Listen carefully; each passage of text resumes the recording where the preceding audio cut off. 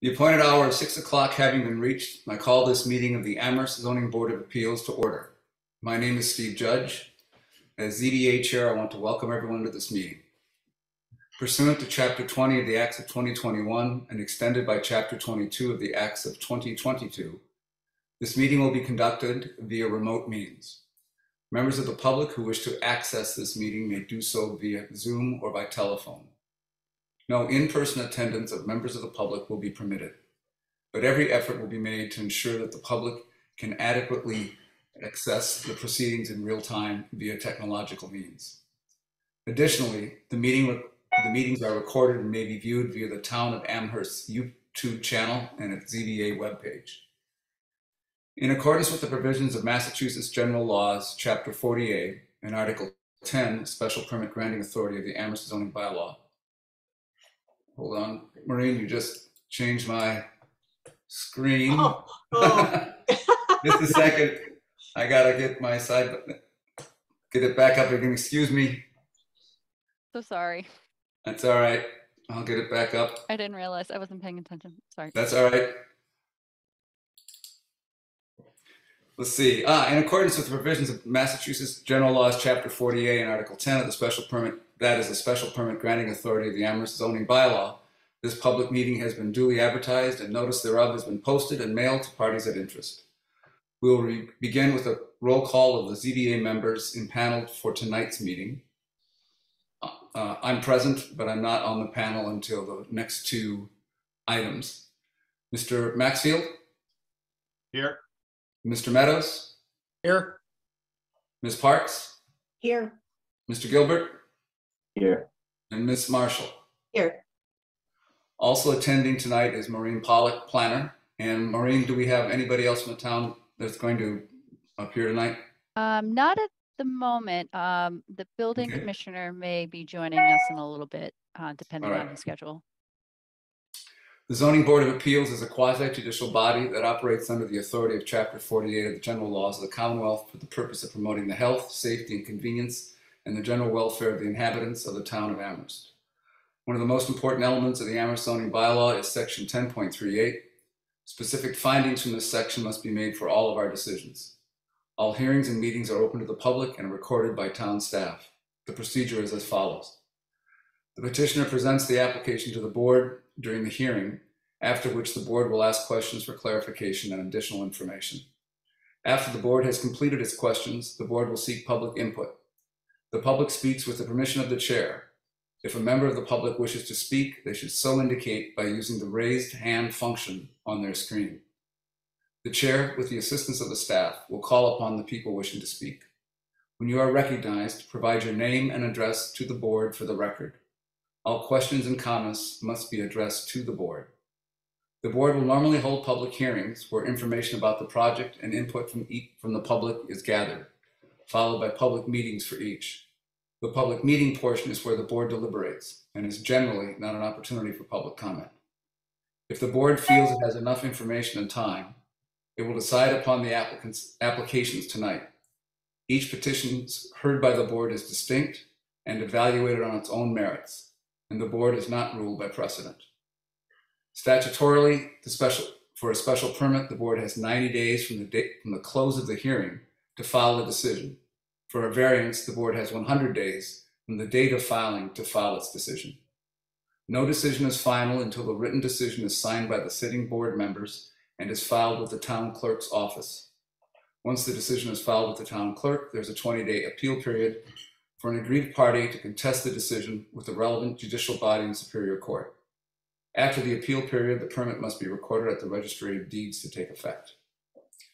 Tonight's agenda is a public hearing, ZBA FY 2023-05, Otelco Inc., from Richard Pascuto, requests a special permit to modify a previously approved special permit ZBA FY 1964-32 and ZBA FY 1981-46 to incorporate a new site plan and to allow the construction of fiber telecommunications cabinets as a complementary principal use to the existing residential use under sections 3.01 3.340.1, and 10.38 of the zoning bylaw. Located at 615 Main Street, map ID 14B dash 242, general residence R, G, and commercial COM zoning districts. Members sitting for this panel are Mr. Maxfield as the chair, Ms. Parks, Mr. Meadows, Mr. Gilbert, and Ms. Marshall. Next order of business is ZBA FY 2023-04, Redwood Construction, Inc. Requests a special permit to modify the previously approved special permit ZBA FY 2018-21 for the proposed modifications to conditions 1, 6, 11, 12, 19, condition 4, 21, 22, 23, 25, 28, among possible others, as they relate to the proposed changes to the site plan, site amenities, building plans, and management plan under section 10.33 and 10.38 of the zoning bylaw. Located at Renew Amherst, 266 East Hadley Road, map 16D, parcel 13, neighborhood residence RN zoning district. This is continued from our September 8th hearing. Members sitting for this are myself, Ms. Parks, Mr. Maxfield, Ms. Marshall, and Mr. Gilbert. And ZBA FY 2023-06, Loomis Communities, Inc. requests a special permit to modify the previously approved special permits ZBA FY 1985-04, ZBA FY 1988-45, and ZBA FY 1990-8 for the expansion of an existing planned unit residential development, or PURD, with a proposed construction of the three building additions, including a pool pavilion, meeting room, enclosed atrium, and a 3-story residential addition with 9 new multifamily dwellings, and for amending conditions 6, 9, and 10 under ZBA FY 90-8 under Article 7 and sections 4.4, 10.33, 10.38 of the zoning bylaw, located at Applewood, 1 Spencer Drive, map 25A, parcel 43, outlying residence RO and PURD overlay zoning districts. Members sitting on this panel are myself, Ms. Parks, Mr. Meadows, Mr. Gilbert, and Mr. Maxfield. Following that is a time period for general public comment on matters not before the board tonight and other business not anticipated within the last 48 hours. And with that, I'll turn it over to Mr. Maxfield to chair the first panel and the first application. There you go, Dylan. Thank you, Mr. Judge. All right, who do we have representing the applicant tonight? Maureen, you're muted. Oh, thank you. We have Richard in attendance. He's representing the applicant. I need to make him I'm trying to promote you as a panelist, Richard. You might have to press a button.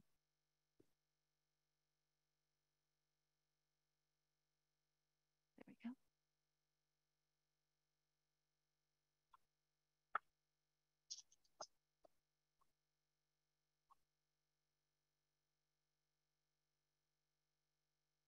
Good evening. Can you hear me? That we can. Before we get started, does anybody have any disclosures that they need to make?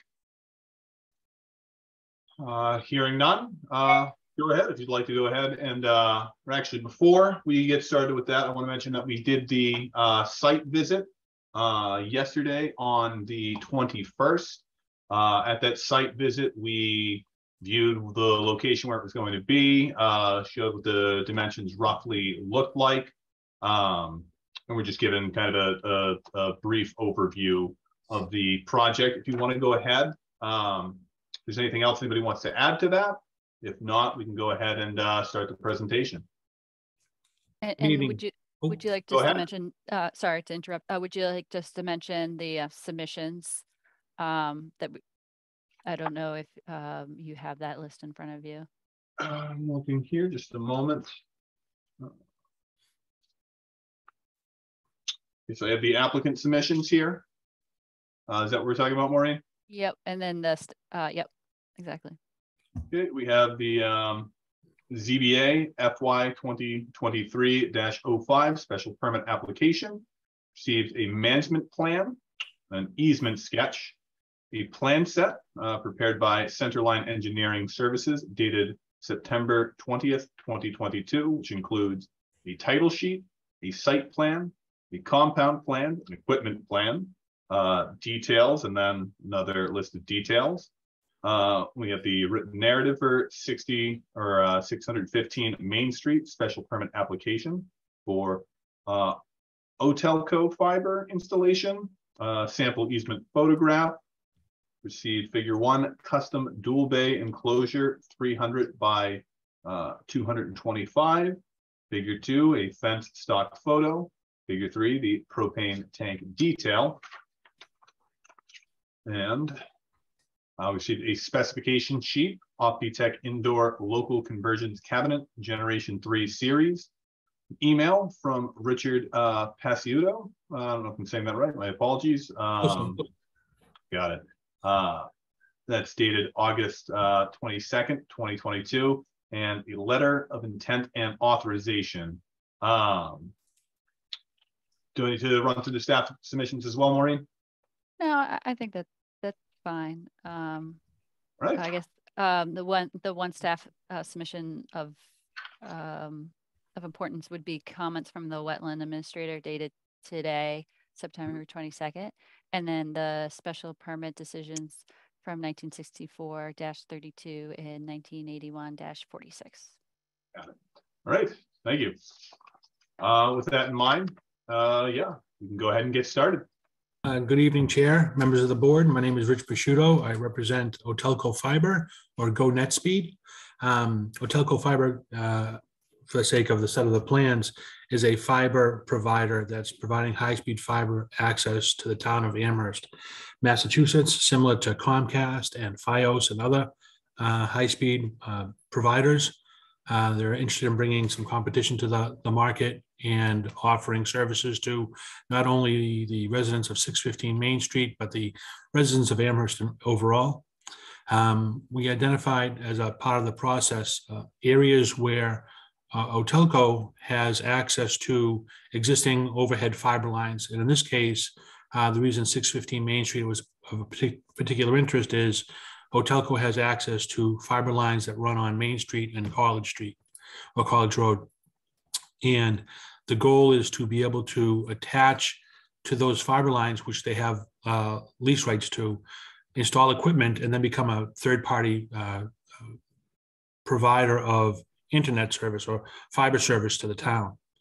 So my job as a site acquisition agent for Otelco is to go out, find those locations that best suit their design, determine the zoning requirement and permitting requirement, complete a design, get a lease with the underlying landlord, and develop a site. The site itself is a 20 by 20 foot chain link fenced in area. It's cleared, cleaned, finished with fabric and stone to prevent weeds from coming up. This installation here is going to be improved with 2 pads for cabinets, a little bit bigger than a college dorm refrigerator, a generator should Amherst lose power, and a propane backup. We would have hooked up to direct gas, but there's no direct gas available now in the town of Amherst. So we located a spot on the property at 615 Main Street. We submitted a set of plans for review. There was a concern from your Conservation Commission agent, Erin Jakes, that we might be close to a established wetlands that was identified back in 2019. We redesigned the site and moved it to be 132 feet away from the wetlands to the south, 127 feet away from the wetlands to the north, and between on an existing right-of-way on private property in what would otherwise be considered a relatively highly vegetated area. I was with the board yesterday. When I say vegetation, it's more like 4-foot stands of ragweed, thistle, and bramble, and it's relatively dense. So the idea would be where to locate equipment so that it's almost invisible to residents and to people driving by. The way the site is designed is we're cut into this dense area of weeds We install a 6-foot chain link fence surrounding the 20 by 20 foot compound. We finish it, and we hook up to our fiber lines, and we become a provider to the town. We're on a site that was originally permitted for a multi-use facility as an apartment complex. There's an existing gate valve in a closed-in area that we originally had located, but we've since moved. And our current location, I think, satisfies the setback requirements from side yard, front yard, and wetlands. I got an email earlier this afternoon saying that Ms. Jakes was happy with the design we provided, because we kind of really jockeyed the site to best accommodate everyone's concerns and needs. If you see the plan that's up in front of you now, you'll see that there's 2 maple trees, and then between 2 maple trees, it's the edge of the mowed area. And when they say mowed, on the right-hand side is grass. I mean, very nice lawn. Right at that edge of that line is really dense vegetation. So we're going to be installing that 20 by 20 foot stone finished area inside that side yard. And I think that kind of just, it's a relatively clean, simple installation. And I think that's all I have to, that's it for me. Thank you. With that, I guess we can go into questions here from the panel. My first question here would be the maple tree that's right in front of that. Is that staying, or is that going to be removed? It looked like it, and seeing these plans, it looks like both of those maple trees are staying. Is that the idea? Yeah, both trees will stay. We'll most likely just do a stone access way to the swing gates. All we need is an access for a truck with a small boom to drop the equipment. And then, because there's no overhead lines that's going to be installed, there's no wires, there's no tower. We don't need a great deal of height and access. So, in speaking with Otelco, they can easily get into the site, drop the cabinets, and not mess with the trees. And then my second question here is, what is the so it's going to be a kind of gravel rock pathway getting there. What is going to be the surface inside that fence area? So we're going to cut and clear and grub down probably 6 inches, remove all the seed and base, refill with stone, well, cover with, there you go, there's a cross section there. Thanks very much, Maureen. There's going to be a compacted grade. Then we'll be putting in a fabric to prevent weeds from coming up, and then stone, the 4 slabs for the equipment, and it should be extremely low maintenance. If you recall, on the property, there is a gate valve to the south of our installation with a similar installation, and then 2, which I understand had been gravel areas installed by Aspen Chase for having had provided pods and storage areas. At some point when people are moving in and out, I think they use that area to put a pod, utility storage on grade.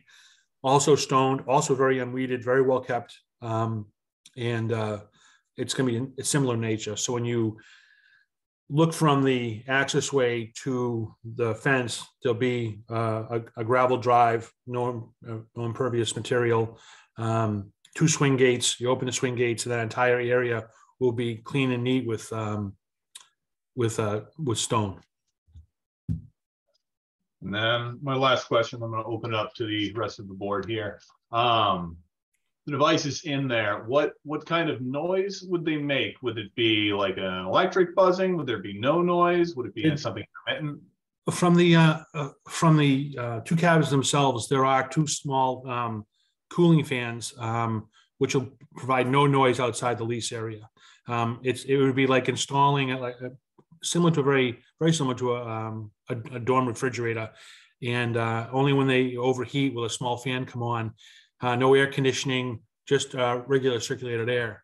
The only real generating anything that's going to generate noise would be the propane generator, which is a standard commercial generator, but only to power up those two cabinets. I'm not trying to power up the entire complex. So, and it's fueled by propane, which is also very quiet.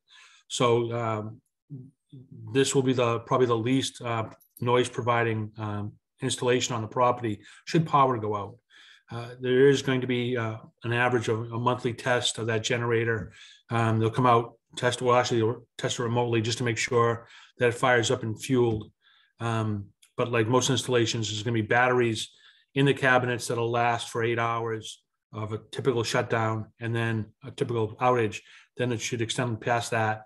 The generator will fire up and power the cabinets. Thank you. I'm going to go ahead, open this up. Ms. Marshall? Thank you. Oops. All right. So I don't see the plan anymore, but that's okay. So you've mentioned another piece of equipment, somebody else's on the site, a gate valve, I think. Yeah. I just don't know what that is. What is that and whose is it? If you expand the plan out a little bit and look a little bit south, I think there's a gate station which typically takes a high pressure gas line and converts it into a low pressure gas line, which is existing on the property prior to our installation. I'm not sure when it was installed, but we had identified that so we consider ourselves to be a quasi utility. And when you see a utility use on a property, you kind of want to snuggle up to next to it, say utility and utility. It usually makes it better for residents to know that there's two utilities. Mm-hmm. But we didn't. That's part. I'm not sure how the gas company got that in there. That was installed prior to us. Sure. Okay. Thank you. And my other question. So your plan is to basically hide this. Yes. In the weeds. They're very beautiful, actually. I think it's quite colorful. But since I understand that you're only leasing this 20 by 20 area, do you have an agreement with Aspen to not mow down all those weeds and then expose this to be? No. So with Aspen, so we had our original agreement with Aspen to install right next to their unit, which was in a lawn area, and we'll work with Aspen because we only leased a 20 by 20 foot area. There's no requirement to go beyond 20 by 20 foot. And the idea would be to cut it as tight to 20 by 20 foot as possible, because typically in a situation like this, the board might require me to put abrevieties around the side of it, which we would have done. But in this case, I have a 6 foot chain link fence and that barrier. And you could see when we were out there, it was very dense. It was very, very organized. And if you just cut in 20 feet on either side, that would be the perfect surround for a 6 foot, chain link fence. I agree. My concern is whether you don't have control over that vegetation. So has Aspen agreed not to mow it down? No, well, you're right. We don't have control of that vegetation. We only have control of our 20 by 20 foot area. I don't think Aspen Chase is going to change the entire topography of that property now to push all those weeds back to accommodate us. That would be a huge expense for them to undertake. And I have I'm not interested in clear cutting that barrier. It is, when you look at it from the road, it is one beautiful clear line of growth. Mm-hmm. And I think it's been maintained like that. So I don't think Aspen Chase has the intention of cutting that down. I think it's part of the feature of the property. Mm-hmm. Okay, thank you. You're welcome. Thank you. Questions from other members? All right. Seeing none, we'll go ahead. We can open this up to questions from members of the public. If we do that, if you have any questions, please go ahead and use the raised hand function. We'll go ahead and call on you. We'll have a chance to speak. Please address your comments directly to the board. And let's see, do we have anyone, public comment on this? Not seeing any.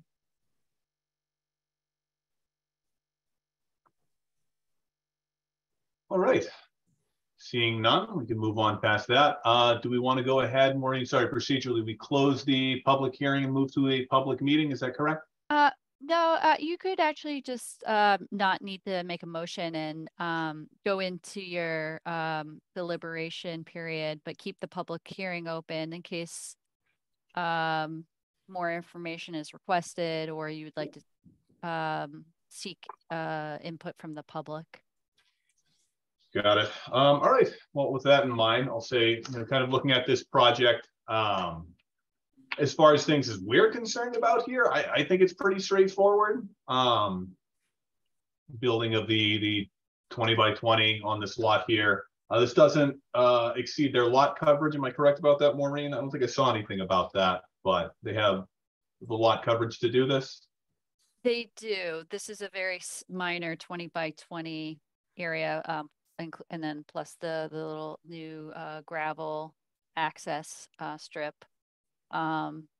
It's been determined by inspection services that there is plenty of they don't exceed the lot coverage for this property. Excellent. All right. In that case, I guess we can go on to conditions and then start reviewing for specific findings here. Am I correct about that, Maureen? Yeah, so if the board would like to go through the sections, we could start with section 3.01. I can pull up some of my notes. So unfortunately, I wasn't able to produce a project application report for this proposal here tonight, but I do have some key notes here. I'll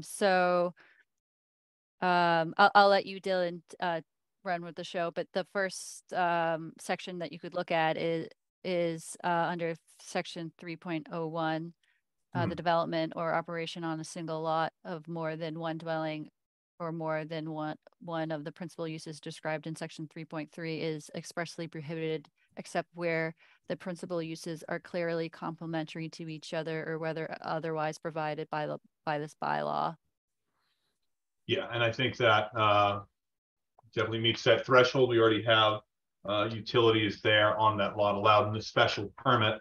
And then we have, what is it, 3.3401, right? Mm-hmm. Yes. So the use that's being proposed here under this application would be considered under 3.340.1. And so, which includes communication use, excluding any office storage or repair use unless otherwise allowed by the regulations of the district. And so the proposed use, which is fiber telecommunication, is a use permitted by special permit by the ZBA, pursuant to the section 3.340.1 and 10.38 of the zoning bylaw. And then do we have anything else in 3.3 here? No, relevant to this project? Yeah. And Yeah. so just to recap about, there's an existing principal use on the property, which is Aspen Chase Apartments, which has been there for many decades and has been approved by the ZBA many decades ago. And so the applicant is proposing a construction of a fiber telecommunication cabinet as a secondary principal use on this property. And so the board needs to, determine whether it's complementary to one another, and that, so as you said, Dylan, that, there are utility systems on the property. There's the utility towers along the property as well. And, the tenants of this property will most likely benefit from the installation of this fiber optic telecommunication because it'll provide faster internet and all that kind of stuff. Yeah, I believe that we can make that finding that this is a complementary use that is providing a utility that will be utilized on this property and beyond. Then we have Is there anything else from section 3, or can we move to 10.38? You can move on, but before you get, yeah, actually we can, let's move on to 10.38. Got it. So yeah, everything else there, we meet the dimensional requirements. Correct. Yep. Yep. All right, then we'll go on to 10.38. 10.38, 0 and 381, proposal suitably located in the neighborhood in which it is proposed. We have a review here. The applicant is proposing fiber telecommunication cabinets, principal use. Believe we can make that finding as well for 3.382, 383, 385, and 387. This proposal provides the 6-foot high fence around the cabinets. The applicant is not proposing any landscape or lighting, so I don't think we have to worry about that. Ms. Marshall? Yeah, I just wanted to make it explicit, really just for the benefit of anyone listening or watching this, that the applicant is not building a structure. It's not a building, there's no roof. It's just 4 pieces of relatively small equipment inside a fence. Yes. Thank you. And then, yeah, we're not, yeah, I'm not concerned about the noise. And then we don't have any concerns. I think, yeah, as the applicant has stated, the screening there provided by that vegetation, we think that that's adequate. I think so anyways. Do you agree, Ms. Marshall, member of the board? All right, wonderful. Yes, great talk. 0.384, adequate appropriate facilities will be provided for the proper operation of proposed use. Finding that utility services are found to be adequate for the operation of the existing and proposed use. So 10.386, proposal ensures that in its conformance with the parking and signage regulations, Articles 7 and 8 respectively. So the applicant proposes the following for the gravel access drive: prepare the subgrade and compacted gravel base with 8-inch depth, appropriate grading and drainage with a 4-inch compacted processed aggregate. Section 7.101 requires minimum 12, and all this. Yeah, and there's no signage proposed here. We'll move on to 10. So Go ahead. if I may, so section 7.1, 7.101 requires that a minimum total of 12-inch depth be provided for grading, grading and drainage. Mm-hmm. And so the applicant is only providing a subgrade with compacted gravel base of an 8-inch depth. So mm-hmm. It really should be a minimum of 12 inches, not 8. So technically, the board would need to grant the proposal a waiver from that depth amount, or you may wish to ask the applicant to update its plans in order to meet this section. And what did the building inspectors or inspection services consider on this one? Is this something that they believe is necessary? Because I think for the water runoff, I think they would have a better idea of what would be best in this project than I would. Is this something that we should hold off on? Rob, do you want to weigh in here? Sure. The bylaws standard design standard requires a 12-inch minimum for the base and then a 2-inch finished material. But I think, for such a limited amount of use that this driveway would get, I think as long as the base materials are appropriate, the subgrade materials are appropriate for where they start building that 8-inch base from, it should be fine. So I don't have any concerns with a waiver being granted. And, I think we have the opportunity to adjust that if we see something in the field with the soils conditions that would suggest something better be done. All right, and then if we want to go ahead and improve this section and grant that waiver, we want to include a condition that would need to be approved by your department, or would we want to, or is that's something that's automatically going to be done? I think it'd be appropriate to include in the condition that either an inspection be done prior to placing the gravel material, or we receive some sort of letter or notice from the engineer for the applicant who would have conducted that type of inspection. Either way would be fine. All right. Yeah, I want to include a condition then that the gravel access drive, that the material be approved by our inspection services. So we'll go ahead and move on to 10.387. Proposal provides convenient and safe vehicular and pedestrian movement within the site and in relation to adjacent streets, property, and improvements. The special permitting granting authority deems the proposal likely to have significant adverse impact on traffic patterns.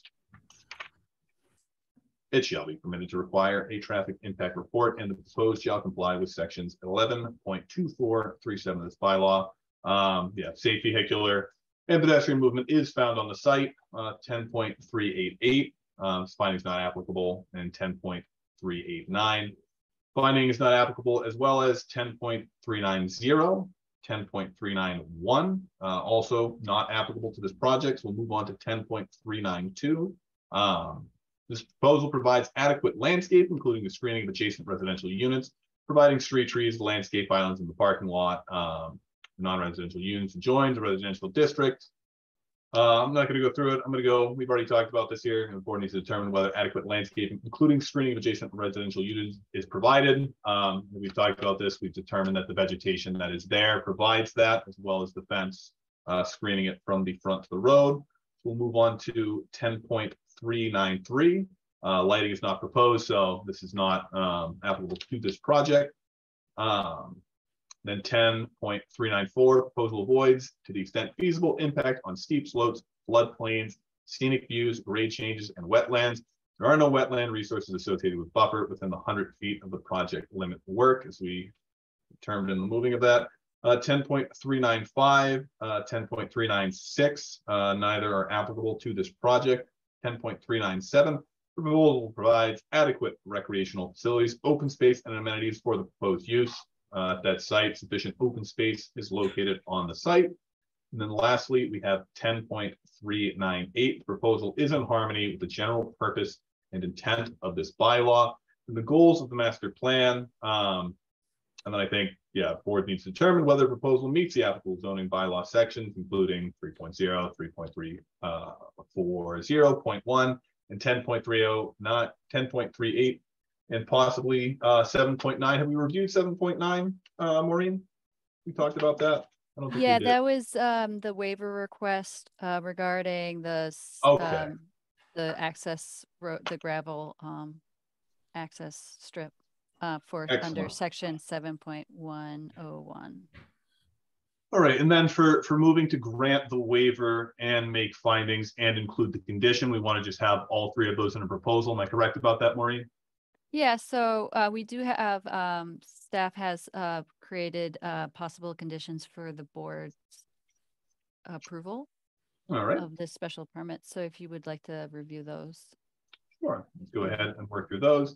Shall be built and maintained according to the approved plans, application package. Any changing shall be reviewed by the building commissioner to determine if submission to the zoning board of appeals is necessary. Said changes may be reviewed and or approved by the zoning board of appeals in a public meeting, or if the changes are significant enough, said changes shall require a formal modification of the permit and or condition. The approved plans include ZBA FY 2023-05 special permit application, the management plan, the easement sketch, the plan set prepared by Centerline Engineering Services dated September 20th, 2022. Then we have the title sheet, site plan, compound plan, equipment plan, details, the details again. And then we have the written narrative for 65 Main Street. We have the Dylan, Go ahead. if you may, I can interrupt you. So these were the submissions that you stated at the I beginning know of this public hearing. it feels redundant going through them again. So you could just say as submitted. As submitted and prior, perfect. stated. Yeah, there skip you the go. last couple. You can save yourself your voice a little bit. Excellent. All right, so before the issuance of any building permits, the applicant shall obtain all necessary permits from the Amherst Department of Public Works. Tree protection of the 2 existing maple trees nearest to the proposed cabinet shall be in place prior to starting construction. In the event that either of these 2 maple trees nearest to the proposed cabinet are damaged or die as a result of the construction under this permit, the applicant shall replace the said tree. The special permit shall expire within 2 years of the date that this is filed with the town clerk, unless it has been both recorded at the registry of deeds and substantial construction or use has commenced within that 2-year period of time. And then that last condition, if you want to include that in there, Maureen, for condition 6 here, that gravel driveway that we Be inspected. be approved by inspection services. Yep. All right. I'll add that in. Any other conditions from any other board members? If not, then I would entertain a motion that we make the special findings to approve with conditions, and that we also grant a waiver for the requirements under 7.9. Am I correct about that, Maureen? That's everything we need? Right. Yep. Do I have such a motion? So moved. Thank you. We have a motion. Do I have a second? Second. All right, motion and a second. I'll go ahead and do a roll call vote. Chair votes aye. Mr. Meadows? Aye. Ms. Parks? Aye. Ms. Marshall? Aye. Mr. Gilbert? Aye. All right, motion passes 5-0. Special permit is approved with conditions. Thank you so much for coming on in, folks. Good luck. Have a great evening. Thank you very much. Have a wonderful night. Bye now.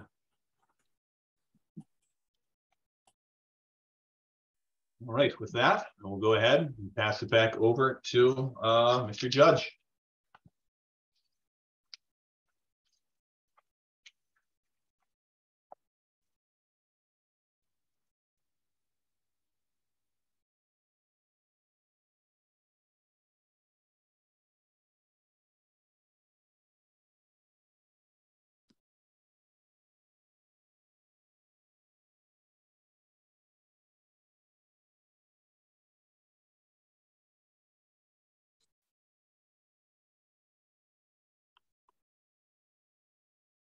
Steve, you're are you muted. talking? You're muted. Unmute. So what I said was that we're moving to the second item, which was ZBA FY 2023, Redwood Construction, Inc., requesting a special permit to modify the previously approved special permit ZBA FY 2018-21 for the proposed modifications to conditions 1, 6, 11, 12, 19, condition 4, 21, 22, 23, 25, 28, among possible others, as they relate to the proposed changes to the site plan, site amenities, building plans, and management plan under section 10.33 and 10.38 of the zoning bylaw, located at Renew Amherst, 266 East Hadley Road, map 16D, parcel 13, neighborhood residence RN zoning district. This is continued from our September 8th meeting. What I'd like to do is go through the submissions that we have received since that time, and then to discuss each of them. We'll go through the submissions we've seen at that time. Then I'd like to specifically deal with the response to the requests that we had to the applicant, run through his responses, and then open it up for additional questions, and then we can continue to look at conditions before we go back to findings. So with that is our plan. Let me just run through the new submissions that we've received since our last meeting. We have an email from Mr. White dated September 15th, the list of our requests, and his response to the list of our requests dated November 8th. Plan set, LC 200 through 202, dated September 14th, which includes planting snow storage plans, management plan addendum updated September 15th, an email from Tyler White dated September 15th, a building plan set prepared by O'Sullivan Architects, the first floor, second floor, and third floor, and bicycle rack specification sheet. Additional town staff submissions include a project application report dated September 21st, ZBA requests from us on the public hearing follow-up, email exchange between the building inspector, Edmund Smith, and planner Maureen Pollock, dated between September 9th and September 12th, which includes 6 attachments. Email between the police captain Gabriel Ting and planner Pollock, dated September 9th through September 14th, attachments as well to that. We received today an email from Mr. Mark Satterfield. We have to note that, as we did before, that the applicant's waiver requests for plan submissions include lighting, site, and traffic impact statements. So what I'd like to do, unless there's anybody that has any questions, what I'd like to do is run through the applicant's response to our requests from the last meeting. And so let me start off with you, Mr. White. I'm assuming you're going to speak for the applicant. That is correct. And there's 2 others who, from my team, who'll be presenting as well. Rachel Window looks like she was just promoted. And then David O'Sullivan should be on there. Is he here, Maureen? Okay. Carlos Nieto, our engineer, was planning on being here, but he had a medical procedure and isn't able to make it tonight. So okay. He's all recovered. right. Okay, so the first request we had was, so let's get each of those names down for the record, and then we won't have to interrupt again. So Mr. White, give us your name and address for the record. Sure. Tyler White, 2082 Michelson Drive, Irvine, California. Great. And is it Rachel? Name and address for the record, please. Hello, my name is Rachel Window, and my address is the same. It's 2082 Michelson Drive. And Mr. O'Sullivan. David O'Sullivan, O'Sullivan Architects, 606 Main Street, Reading, Mass. Great, thank you. So the first request we had was for tenant demographics. Your response is that you're legally prohibited from collecting that information. And so therefore you are unable to provide us with the requested demographics. What we asked for were how many units had children under age 18. At the meeting, I think it was one of your team suggested that about 35% of the units contained families, which isn't the same as having children. You have a family of 2 adults, but that was, the discussion was about children. That I'm unaware of any legal impediment to you telling us how many kids are on your property. So explain that to me. I can have Rachel weigh in. Per my discussion, we have a separate property management group. And when I requested this information, that was the response that I received, is that they were not able to request information on the minors that reside within the complex. Rachel, is there any other information that you can provide on that issue? Thank you so much, Tyler. No, there's no other additional information. That is correct. And speaking with our local legal counsel, since children are not considered to be part of the household and aren't considered in the technical head of household count or occupant count in the Amherst, the town laws that I've seen and what the lawyer had seen, we don't have that information. We don't collect minor children information in part of our leasing process. So while we would love to provide it, I just don't simply have that information since we're not permitted to collect it. Mr. Mora, does that comport with your understanding of Amherst law? Well, I don't think it's a matter of Amherst law. It sounds like what we're being told is that the applicant doesn't have that information. I have no idea, what to, suggest at that point if they're telling us that they don't have that information. I think it's pretty standard, typical information available through census collection data. There's probably other ways to get it. The applicant certainly could have made an effort to try to get it from the census information or school department or something. You know, I think the request here, from what I understand, is that the board had asked for a count of number of units that would have school-age children residing there. That's expected to be a pretty rough estimate of the number of minors that are living there. We're not looking for any specific information about children. So I think it was, I wasn't at the earlier meeting, so I'm not sure what the purpose of the discussion was, but it seems like it's a pretty legitimate request and could be responded to. And I think, if I may respond, I think the issue is we can provide an estimate, and that was provided last week. Or, excuse me, well, that was a guess, Mr. White. That was a guess.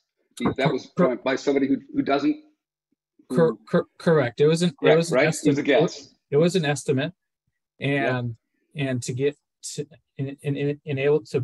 in order to provide the exact data that was requested, our council is telling us was in order to provide that exact information that we were not able to provide. So we can certainly provide estimates, and but exact data is what we do not have. So, Mr. White, what I would like to see, I'd like to know if the estimate by your who was the guy that was on it last week? I want to make sure I get his name right. Yes, Mario Martinez. Mario. So if the estimate by Mr. Martinez was wrong, I'd like to know that. So what I would like you to do is talk to your local management people, ask them what their estimate is for the number of households that have children under the age of 18, number of units that have children under the age of 18. If that's 35%, that's great. If it's 20 or 40 or 50, it does relate to the changes to the recreational material, to the amenities that are being provided. That's the reason we're interested in the information. Okay. Yeah. Okay. We're happy to confirm that estimate. Well, but you will ask. Okay. You'll get that information from on-site people, I would suspect. Is that right? Correct. Okay. The second. Considering that you're going to reach out to your local property management company that have an understanding of, of this property, the tenants, the amenities that you provide, is it reasonable to ask for an actual count, not an estimate? So it's a real data, real factual information than an estimate. Rachel, would you mind weighing in? Yeah, absolutely. I'm actually local. So my office is technically out of the corporate office in California, but I actually live just up the road in New Hampshire. So I can definitely get that information probably this week for you, and with a confident number that I think you guys will feel confident in as well. So it'd be an accurate number and not an estimate. You got it. Absolutely. Okay.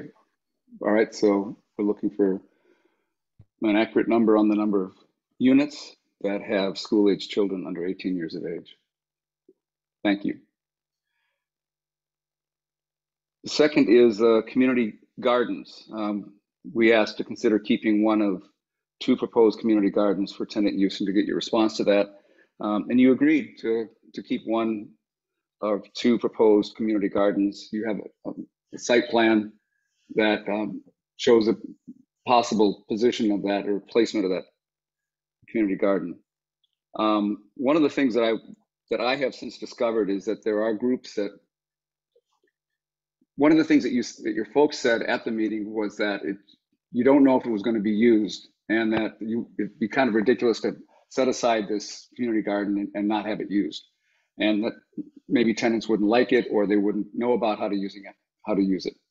So there are groups around that help people, especially multifamily developments, to manage, use community gardens. Would you be willing to work with a group such as Healthy Hampshire, which is a group that I've seen I've seen their website, help to work with them in trying to formulate a program that not only introduces people to community gardens, but helps them manage it. Sure, we'd be happy to reach out and to connect with that group. So we might. So would you be? I think we might place a condition on the extension of the time frame on your application to require you to meet with the Healthy Hand, or meet with some local agency that does this kind of work. Sure. What's the size? Can you tell us what the size of your plot is going to be? I don't remember there being a size on a number of feet, or it's just as a red line. What's the size that you expect it to be? Do you know? Do you have something? Are you talking about the individual plots within the community garden, or the community garden? The community garden itself. I don't have that number offhand. That would have been a question for Carlos. Who's not able to make it. I can certainly provide that information after this meeting. Okay, size of garden. Number of children. Okay. All right. Any questions from board members on that item, that response? All right. Mr. Judge? Yes, Ms. Marshall. Yeah, thank you. Maybe Maureen can correct me if I'm wrong. I think the town of Amherst itself has some community gardens, and maybe it's a sustainability coordinator or somebody in conservation. I think the town has some expertise in this. I could be wrong. Right, there's. You know, to be honest, I wish I knew more information. I know Stephanie Ciccarelli, who is our director of our sustainability department, does work with the Agricultural Commission and does have connections with food justice and food security programs and whatnot. But I don't know the particulars of town staff's involvement with providing guidance or on community gardens or programming or how to go about implementing a community garden. I do know that the town of Amherst does work and partner with Healthy Hampshire, or it was called, Healthy Hampshire. It was at the nonprofit that Steve had mentioned. And so, but I can certainly give Tyler Stephanie Ciccarelli's contact information to talk to see if there's additional resources through the town, but I don't have the particular information on that right now. I think I heard that the town has even recently made or will make some new community gardens over near the Fort River School, I think. So there must be some people in town who know about this. So there are additional resources available to the applicant to help manage and encourage the use of community farms and gardens if that's something that the tenants desire, both town and as well as nonprofits. So that's good to know. Thank you. Any other questions regarding the gardens? The next response was on bicycle racks. You agreed to put up 11 bicycle racks, an additional 11 bicycle racks, in addition to the 2 that are already there, so a total of 13. And I didn't see the design or the footprint. I know that it was submitted, but I just don't have a copy of it. I might have dropped it or misplaced it. Is it the same as what we saw, as what was on site? I'm not exactly sure, to tell you the truth. I can, if you'd like, I can share my screen and provide the spec sheet. Yep. Okay.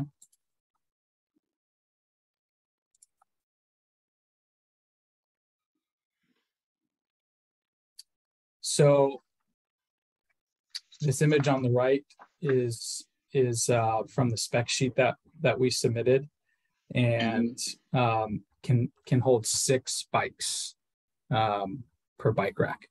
If you'd like, I can also go through and show all of the 13 locations of the bike racks on our plans, if you'd like to see that. Yes, I would. But before we leave this, are these then on a pad? Is the metal connected to cement pad? That's my Or how is it? understanding. That's my understanding. There's a small pad that the metal is attached to, the Okay. rack is attached to. And Okay. yep. And because of that, and we'll get to this in a bit, but Yeah. our lot coverage was increased slightly in order to take into account Accommodate that. Yep. That's right. Okay, so show us the locations. Sure.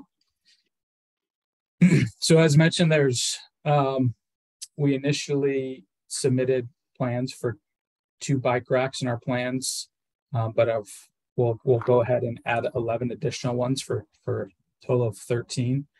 And we can start on the northern portion of the site. This symbol is the bike rack symbol. So there's generally one per building. One right there. All right, is that 2 racks? Why are there 2 lines? Is it? It's just the symbol, I think. It's just there's not 2 bike racks there. It's just the symbol you use, right? That's just the symbol. Okay. Thank you. Sorry. So no problem. One right there. 2. Here, I guess I can get my pointer to point it out. Number 2, 3.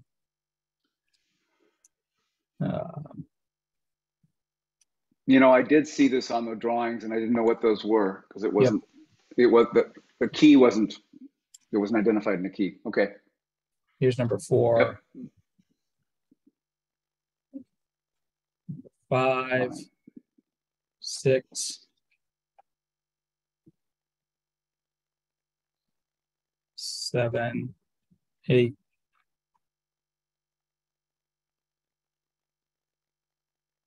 9, 10, 11, 12, and 13. Got it.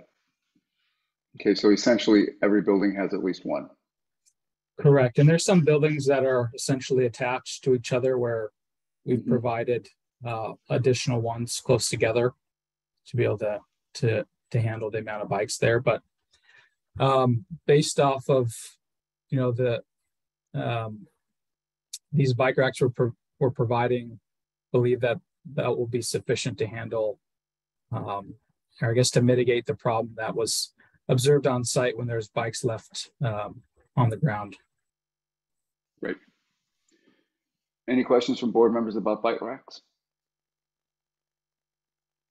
All right. The next request was to show the location to add picnic tables and trash recycling bins by the grill stations. You have responded that you've added 1 additional picnic table and 2 sets of trash bins. Can you show us that?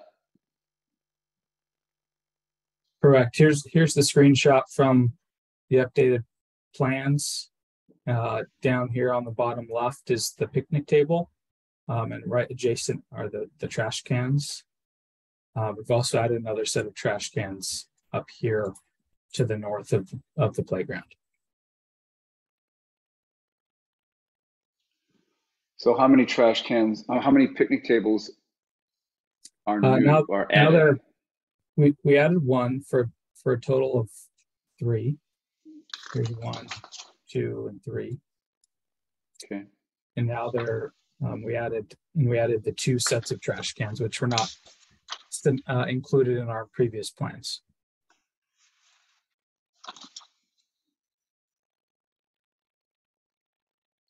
Are there questions, concerns about trash cans and the picnic tables? If not, the next question was regarding, I think it's snow, if I'm correct. That's correct. Snow storage, yep. I'm disappointed that Carlos is not here. I had some questions that may come from that. So you're proposing to, first of all, your management plan says you're going to try to take the snow off site. Is that correct? Yes. Okay. And so when you can't, until you can take it off site, or if you can't take it off site, you're going to store it along the tree line and then next to the curb cut. Is that correct? So let me pull up our snow storage plans. So we went ahead and updated, per the request of the board, we updated our plans to show snow storage locations until it can be taken off site. As you can tell here, that this planning on storing the snow around this parking area right here north of the new building, and then also around the new parking lot south of the new building as well. And forgive me, as a Californian, snow is pretty foreign to me, so I don't have all the technical details on snow storage, and Carlos can, if there's any other questions that I might not be able to provide, or Rachel might not be able to provide, we can certainly check in with Carlos to get any of these questions answered. But my first question is, and I don't have the answer to this, but as a Minnesotan, we tried not to store the snow, especially if snow was going to be around for a while, and especially if it contained chemicals, around the trees. It wasn't something that was an ironclad rule, but it was something you always tried to avoid. And we did try to avoid having it near exits and entries of parking lots, because of didn't want it to get so high that it obstructed traffic. I mean, that is already taken care of by the traffic obstruction is taken care of by other conditions. But I would wonder how he would respond to a question of whether this is it would damage the trees, if that's an appropriate place to store the snow. And we're happy to make any modifications to this snow storage plan that the board sees fit in order to have a more efficient and safe snow removal and storage plan. But and if I may, this is Rachel again. I apologize. I am a New Englander and I do the snow removal contracts for our entire New England portfolio. We do not utilize any harmful chemicals such as calcium chloride. We always utilize a landscape safe salt plus a combination of sand that our landscapers recommend as well. So if that's something that you would like to see, documentation of or have a say, and of course the quantities, involved in that, we'd be more than happy to provide that as well. Rachel, do you pile it up by trees? At this site, no, it's actually more difficult, in my opinion, to pile up here. We've done a lot of relocation off site once we receive a threshold inch above roughly 20 inches, give or take, over an accumulative period of about a week, which honestly hasn't happened since we've owned the site due to, a number of factors in the world like global warming. So we haven't had as much snow, but we have plans in place at all of our sites to do relocation off of the community. Okay. So you relocate after an inch. That's what you're telling me. So we have a 1 inch trigger. We have a 1 inch trigger, and then we push the snow. And then once we get accumulation of over 30 inches in a 1 week period is when we would do any type of removal away from the property. Well, other than that, that's a lot. That's a lot of snow. We found that the piles, like I said, yeah, but we also aren't piling up in the trees. We haven't had to do that at this site. I've again been to the site very, very numerous amounts of times, especially when there's been snow incidents or snowfall events that have occurred. And we've pushed against the grass on, it's kind of hard to describe, but we've pushed more against grass in kind of compounded on top of kind of a hill, more so than hitting any tree lines. But again, if a contingency is that we don't do that and we just do removal, that's an option we can do with our snow removal provider as well. We can easily change our contract to reflect that. Okay. Thank you. Thank you, Rachel. You're welcome. No problem. Are there any questions from members about snow removal? I have one. I'm just curious about Ms. Marshall. I'm sorry. Yes, I'm curious about and maybe Mr. Judge will answer the concern about the trees. Is it that they may be damaged by the heavy equipment that's pushing the snow and then trying to grab it? It's more the chemicals. Or the chemicals. that was my initial concern. And also just if it stays there, I mean, snow does pile up over the Insulating. winter. That's what happened. Yeah. Yeah. Well, but it's more the chemicals and also potential equipment if the operators aren't careful. But but we could also, if trees are damaged by the snow removal, there's a way to require that they be replaced. So that could be also another consideration as well. Other questions regarding snow? This is Rachel again. I apologize. And we also have a contingency in all of our contracts that any damage to property or landscaping has to be resolved and repaired by the snow removal company at the end of each season. Okay, thank you. All right, lot coverage is the next question. And it seems that you're going to need to go up a 0.25% from where you were principally because of the cement pads for the bike rack and the picnic tables. Is that correct? That's correct. Yeah, I think that's a direct result of the concerns that we've expressed in your response for them. I'm not bothered by a 0.25% increase over the site coverage, although it is, it is, it's non-conforming, but it's above that. The next response was on affordable units. You had proposed 4 affordable 2-bedroom units, 5 affordable 2-bedroom units, and 1 affordable 3-bedroom units. We asked you to consider to have 4 and 2 affordable 3-bedroom units. Your response is that you would prefer to stay with 5 and 1. We also went to our planning department to look at the market in the area as to what's needed between 2 and 3-bedroom units. And Nate Malloy is one of our housing experts and works with their Affordable Housing Trust and does a lot of work in housing. Submitted an assessment to the board. His recommendation is that he is comfortable with 5 and 1, not 4 and 2. If you have that information, board members, have you reviewed that piece by Nate, where he talks through there's tremendous needs for rental housing, both 2 and 3-bedroom rental housing, and there's not enough in town, and he's comfortable to that. And my inclination had been to think that the 3-bedroom units were in such need that we should require that, but it's his belief that the need is for both 2-bedroom and 3-bedroom, and the need for 5 2-bedrooms would be sufficient for our needs in town. Mr. Judge? Yes. Is Nate on? Is Nate here? No, he couldn't make Okay. tonight's meeting, but I just wanted to point out, he also indicated in his email to the ZBA that since there are more than 21 units proposed in the 47 unit building, a minimum of 12% of the total unit count.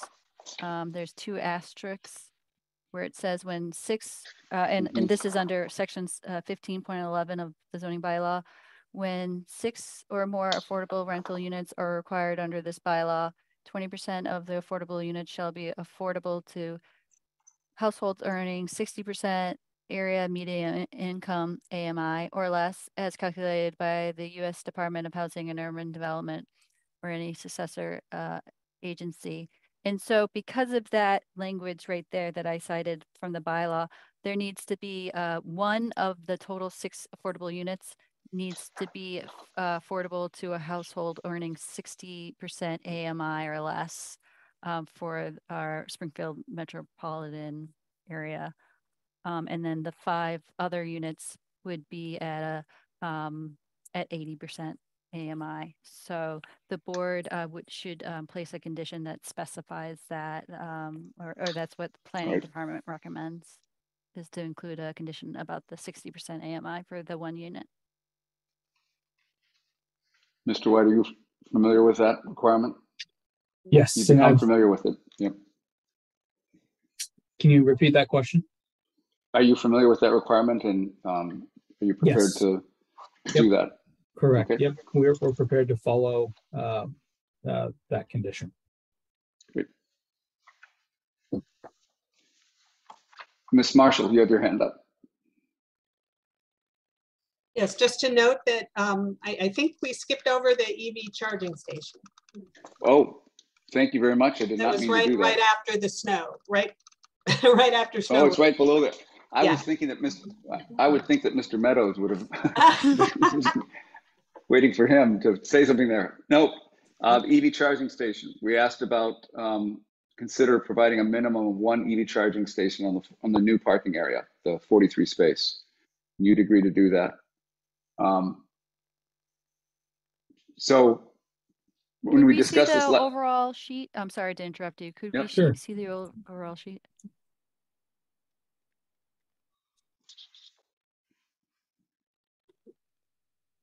So the proposed location for the EV charging station would be in this parking lot south of the new building.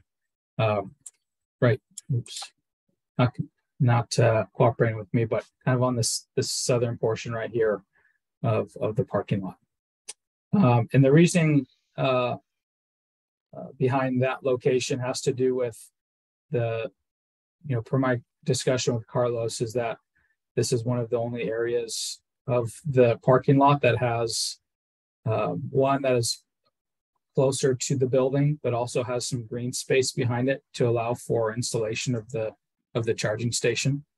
And so that was the thinking there behind its location. Mr. Meadows, you raised this issue regarding this. Is this something that you're?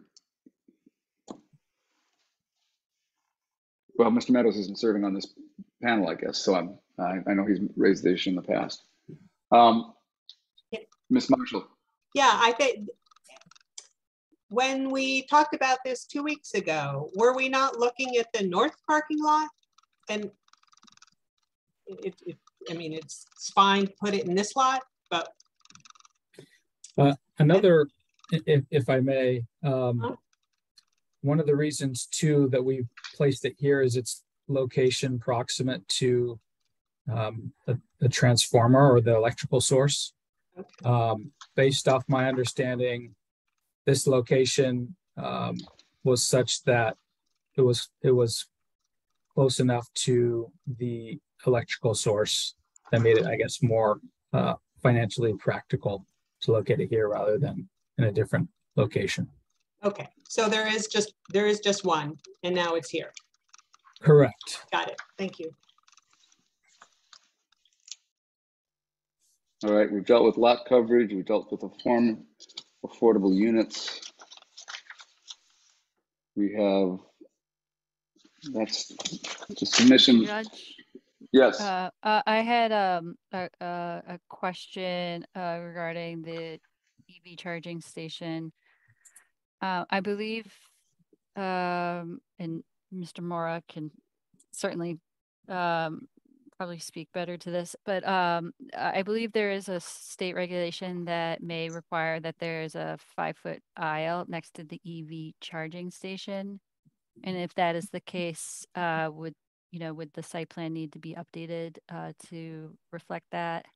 And as that may, have a minor domino effect of affecting how many parking spaces are provided total, but perhaps not. That would prove or disprove whether maybe a parking space would be lost or maybe there would be no change in the number of parking spaces.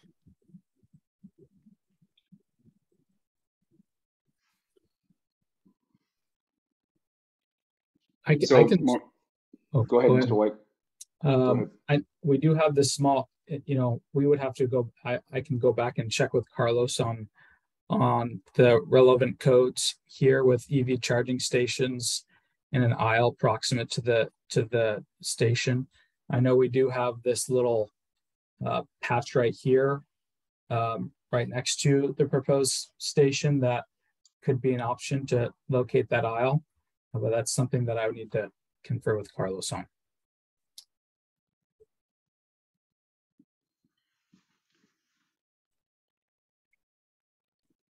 All right. Is there a way to, Maureen, does that satisfy your concern, or should we have something, do we have to have a condition that says the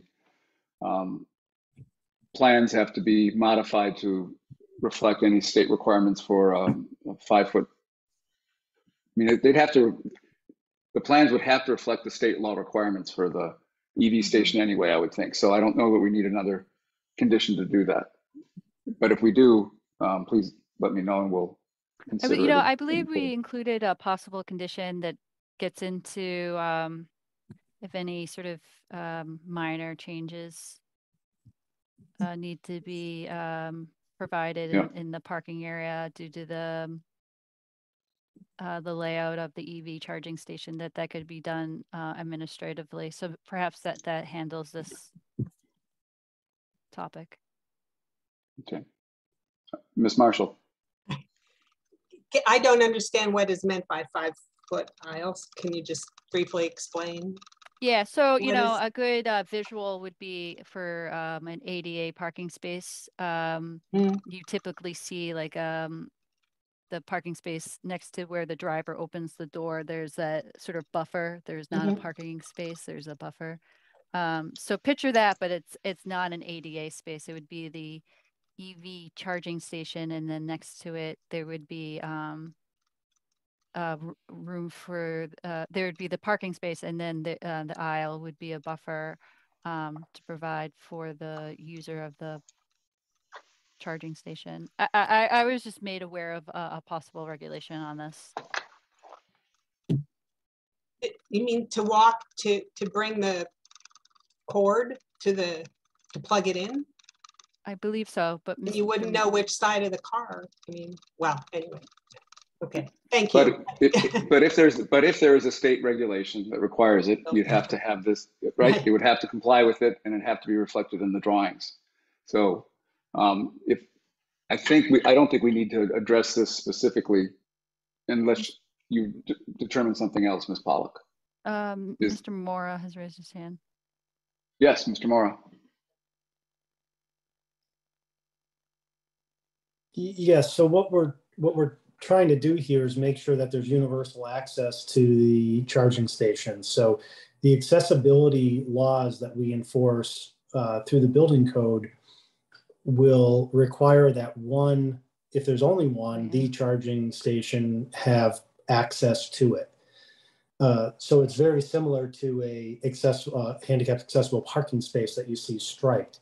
It doesn't need to be striped in the same way. It doesn't receive the signage, and it isn't, restricted parking to somebody with a placard, but it meets all the clearance and space requirements so that somebody with the need to access through the aisle has the ability to do that and not have to, work between really tight-fitting car spaces to get access to the charging station. The code doesn't go further to designate which side it's on. It doesn't do that for the accessible spaces either. Whether you drive in or back in isn't addressed in the code, as long as it's there and available to be used reasonably, properly, safely, and accessed by all users. You'll often see in larger parking areas that the EV charging station will be placed right adjacent to a access aisle that's also serving an accessible space on the opposite side. So it gets a dual purpose and it saves a little space. That can't happen here and doesn't often happen when there's only one or so few accessible parking spaces.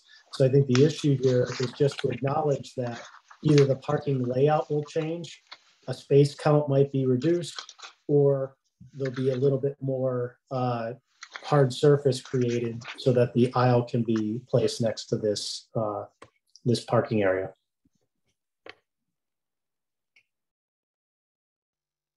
Thank you.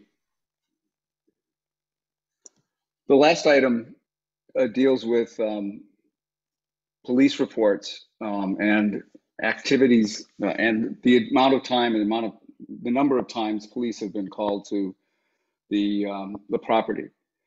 So when you presented 2 weeks ago, you accurately said we found no police reports of any of anything at the site during the time you owned it and had managed it. And that was accurate because the police, we've since learned, the police have stopped publishing their lists in 2019. So you couldn't go to the website and find it.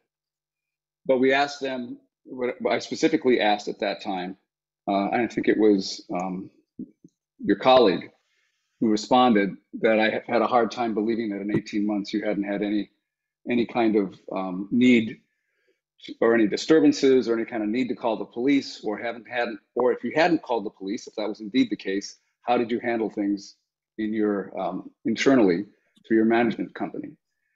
Subsequent to that, and he responded that no, we hadn't had any police, we haven't had any difficulties with, he called them nefarious characters, didn't have any nefarious characters on property. Subsequently, we talked to the police and asked them to list for us the calls that they and their activity at this site. And so I looked at that and I took the calls that they had made from, I used April 1st, 2021 and forward. And in that time period, from April of 2021, when you took over management, there were over 200 calls of the police to this site. Over 200 calls of police to this site. They went through, now some of these are just drive-bys and they see something and they report it. Some of these are serious. They gave a list of the kinds of calls that they've had. They range from, the most common is medical emergencies, but there's breaking and enterings, there's breaking and entering and vehicle theft, there's assisting businesses, there's 2 rapes, only one during your time. There's, a call about a rape. There's robberies, and there's security checks, which I'm not really sure what it is. But those numbers are vastly different than what was represented to us at the last meeting. And I'm troubled by that, Mr. White. I'm very troubled by that because we as citizens, we do our best to try to make our judgments based on the assurance or the assumption that the applicant is providing us with their best possible information. And it seems to me that you did not, your firm, in preparation for this meeting, did not take the time to talk to the local people, the local management, about police presence and police activity in that development. And as a result, we were given the impression that you had managed it with no police presence for the last 18 months. There's at least 200 calls. There's over 200 calls in that. That's 10 a month. That's more than one a week. Now, a couple of possibilities here. They all took place when you didn't have people on site. They took place at night, or they took place on Sunday when you didn't have people around, or you just didn't, or that just wasn't checked by your staff to get the local knowledge that we need. So I'd like to know. I'm not inclined to deal with your request to remove the condition that there be a security officer on site. I think that it's this level of police presence indicates that there is a value to having having a security guard there. And in talking to the police, they have found in other cases that indeed it does improve the conditions of the project, of the residents, when there is private security during the most likely times for there to be disturbances. So I would like your response about to that concern that I have. Number one, about not talking to the local people and getting the local information from your management company, and 2, whether your thoughts on the requirement to have a security company for the year to find out what it's like and to report back to us after a year when you have a private security company on property. Sure. So let me address your first question. So in preparation for our public hearing 2 weeks ago and for the public hearing today, we were in consultation with our local property management group. And Rachel, in a minute, can share her thoughts on this as well. But that is what was represented to us from local property management, is that based off their records, that the incidents that did happen were not ones that were such that nefarious actors needed to be that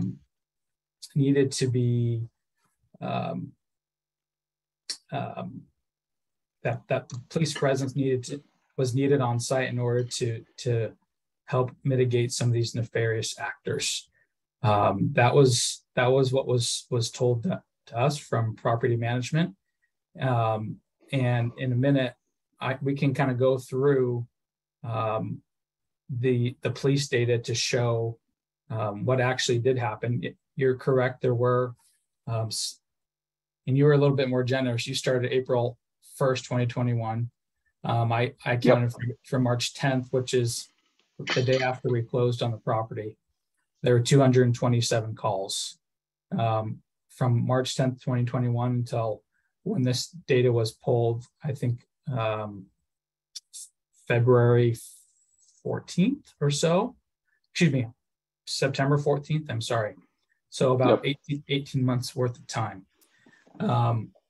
23 or 10% of those calls were security checks, and per discussion with the police department, those were regular monitoring checks, I guess patrol checks that were done by the local police department as part of their normal patrols, and they would log those. That's 10% of those calls. The other 90% were not initiated by police, but were based off calls from on-site or calls from a third party to assist. And I wanted to highlight the cases that, or the reasons the police were called. Out of those 204 calls over the last 18 months, to dig into the data and figure out what exactly were the police called to do. Because the big picture here is whether or not a security guard, a weekend security guard, would help to mitigate these calls. And so what I have on the screen is a graph of all of those all of 227 calls. But the ones that were where there's 10 or more calls, I've listed out in red below. So 22 assist business/agency. Based off my discussions with the police department, those calls are for if a third party agency calls in for help, such as the fire department or a different agency that needs police help on site, the police respond to that. So that's not necessarily a call from a resident on site or someone that is calling from on site to need police help. So that's really a call in from another agency. That needs help. Okay, correct. Call in from another agency that needs Correct. police help. Correct. The next one, which is the highest reason for calls, was emergency medical service. So obviously if someone had a medical issue, as is common all around the United States, is that police typically accompany or oftentimes will accompany some of these emergency medical service calls. So that's 35. 20 is follow-up. So if there was a previous issue where they were on site before, then the police wanted to check up on that issue, they would come back and address the situation. 23 noise complaints, 19 security checks, which is, as mentioned before, just the normal patrols, 19 still alarms, and 11 suspicious I guess, suspicious persons. So I think from our standpoint, yes, there were a lot of calls, 227, but when you break it down, most of these calls, in our opinion, and this is our opinion, would not have been mitigated by a weekend security guard. And so that's kind of my response to the first question. I'll also let Rachel weigh in kind of on maybe any, I guess, some of the, and what you pointed out as we represented 2 weeks ago that, you know, by all accounts, that there really wasn't much police presence needed on site. I'll turn it over to Rachel to kind of share her thoughts on what it's like on a day-to-day basis there on site in terms of security and any police needs. Thanks, Tyler. No, definitely agree with everything you just said. Again, I live about, depending with traffic, like an hour away. I'm on the site at least once a week, sometimes more. I'm also on the site at night sometimes, just if we're working late on reports, things of that nature. I've never experienced any crime at the community. Just so you know, from an internal perspective, our company is required to submit an incident report that goes to our legal and insurance teams every time an incident is reported to our office or we are a part of said incident. Again, there's nothing in the lease that requires that tenants report anytime they call in a call or anything of that nature. They're not required to, but if we're ever exposed to any type of crime or slip and fall or anything of that nature, we report that internally and that's stored. That data is stored. So when we do have conversations about utilizing security or if it's a need, we can reference back to those reports as well too. And again, I've been the regional manager since the entire time we have owned this community and been to the site more times than I can probably count. I can confirm that we've never had any issue with crime at this community.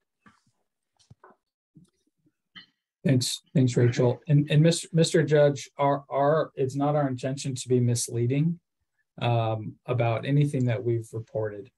As Rachel mentioned, sometimes there's a disconnect between the reason or the police and what actually gets reported internally on our systems. Oftentimes, police will respond without on-site staff knowing.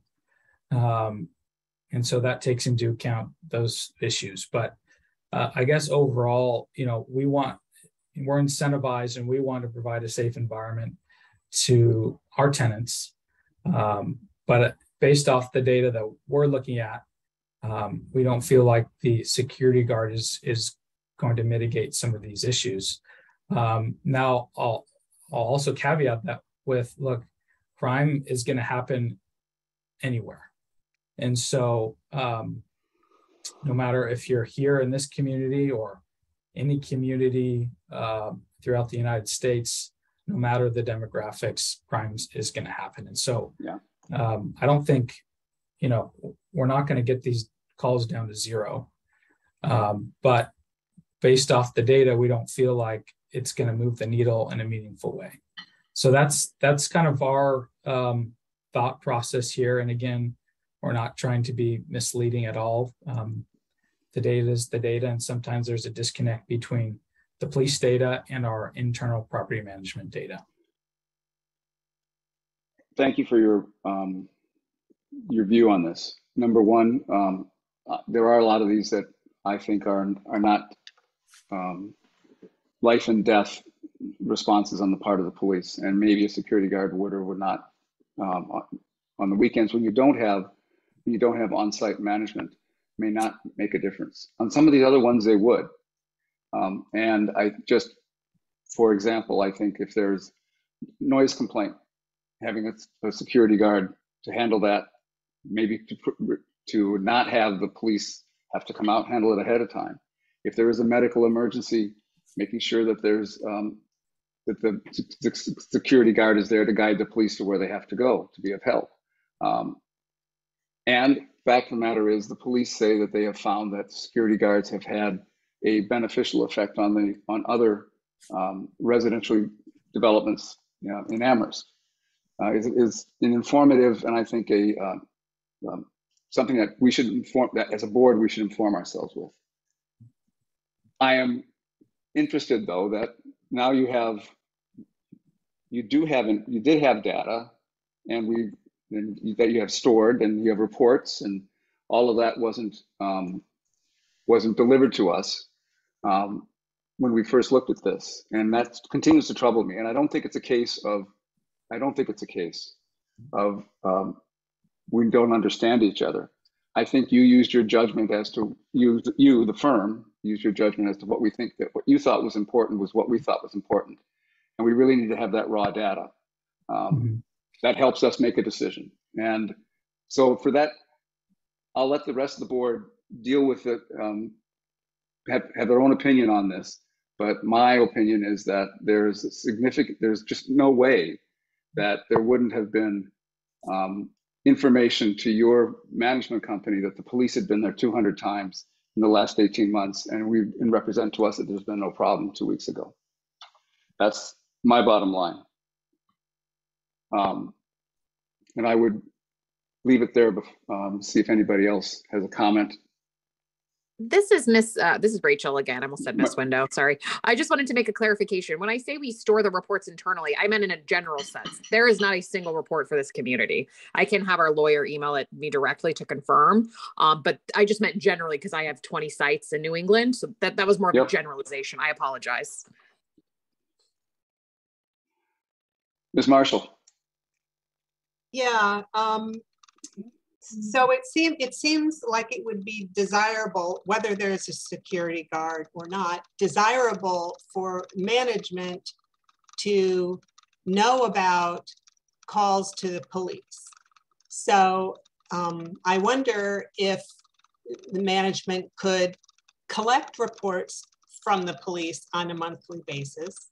However, I don't know how much detail they'd be willing to give you, even though you're the landlords. There might be privacy laws that would mean you wouldn't know who was the noisy person or causing the disturbance or the fight. So I'm not sure, because you've said you try that you can evict people for bad behavior. So if you don't know who's behaving badly, you can't do anything about it. So that's one thought. But second of all, I would just like more clarity from anybody about how a security guard, how that job, what it would look like in this kind of situation. I mean, it's not a gated community. There's no, somebody who can monitor people going in and out, and it's very open. So what would that person be doing? Walking around constantly? I mean, I think we need to define some terms, or what each person is thinking is meant by security guard and the kinds of services and powers that person would have. Was that a question for the applicant or for the board to discuss? So Mr. White, I'll take that. Yeah. I am not a security guard expert, but I know two things, Ms. Marshall. The first thing is that the police have said that it is a help in reducing problems in other places, and they've used it before. And that's the reason that, and they've seen benefit from it. And I think the reason they see benefit from that is that you typically will have a security guard move around the property. If he's aware of noise, is he aware of a break-in? Is he sees strange vehicles around at night? Is there something? That's what a security guard does. He also makes sure that at night and during the weekends, when they don't have anybody up on staff, if a problem does arise, that there's somebody that the residents can report to. If there's a problem that does arise, and they don't have people on staff at nights and on Sundays. So there's another function that they have. And sometimes it's just having, as part of a whole security package, whether you do lights, whether you do cameras, whether you do security guards, they all add to the health and the safety of the area. Now, That's the reason that one of the reasons that there was a 1-year trial period and a report back to see how valuable it was included, is that we didn't know. We'd heard from other people that it had worked. So in the past, that was the reason for the 1-year trial period. So I can't tell you exactly what the hourly duties are. I can't tell you what the hourly duties of the security guard are, but I can tell you that we think that they provide additional security and additional information and safety, and we're willing to take a look at it and see a year's trial. That's what the thought was for the board last year. Mr. Maxfield. Thank you, Mr. Chair. Yeah, I've worked as a security guard many years ago, and your job really isn't to, even prevent crime necessarily.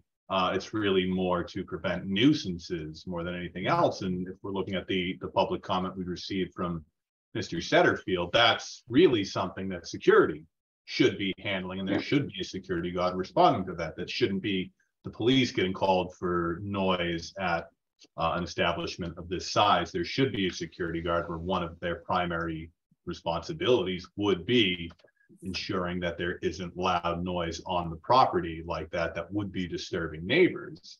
I mean, even just to make the findings that this is harmonious with the neighborhood in which it is set in, I think there is a requirement for a security guard to be there, with one of their distinct duties being to enforce that there isn't loud noises coming from people's cars or the parking lots or those sorts of things.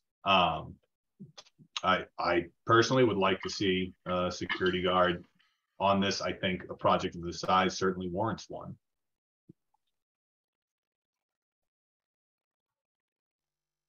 Any other comments from board members? Ms. Pollock. Oh, I just thank you, Dylan, for mentioning the public comment submitted. Perhaps we forgot to list that in the. Well, I thought I did. I can't recall. I think I mentioned it, but if not, okay. It's good. It was good to catch. Yeah, if I didn't mention it, thank you, Dylan.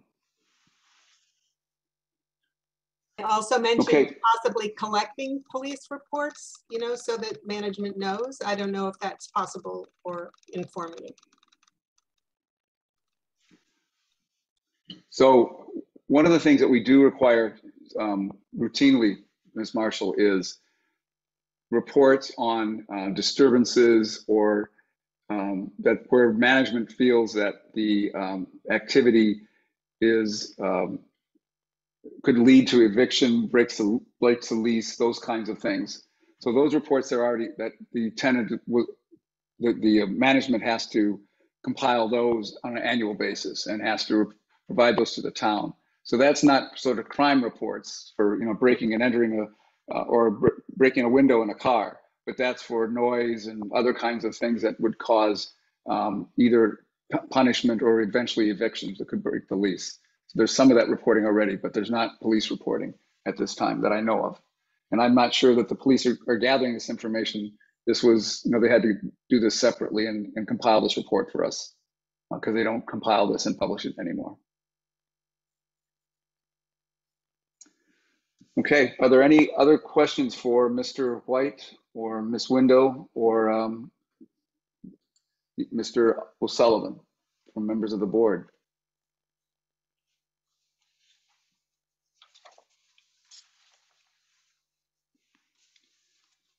If not, what I think we need to do then is, since we have some new information, we should open it up to the public to get public comments. But, well, I guess before we do that, Mr. White, I want to give you a chance if you want to deal with any of the issues we haven't dealt with before. If there's other things you want to say before we open up to public comment. We did have additional submissions, so I think the public comment period is appropriate, but that's normally after you've made any kind of presentation. I think we've gone through your responses to our requests. I don't know if there's anything else you need to say. I think I just wanted to respond to the last conversation and comments from the board members about the need for a security guard. I think, and I agree with Mr. Maxfield in terms with his comment about the use of a security guard. is more for public nuisance prevention and mitigation. I think that's, our staff hours are, Monday to Friday, 9 to 6 p.m. and, Saturday from 10 a.m. to 5 p.m. So we do have staff on site Monday to Saturday, at least at some portion of the day. But we would be, if the board feels like a security guard is necessary, we'd be willing to agree to a weekend security guard with, to cover up that gap of timing when there isn't anyone on site, to prevent some of these issues from happening and mitigating some of these noise complaints.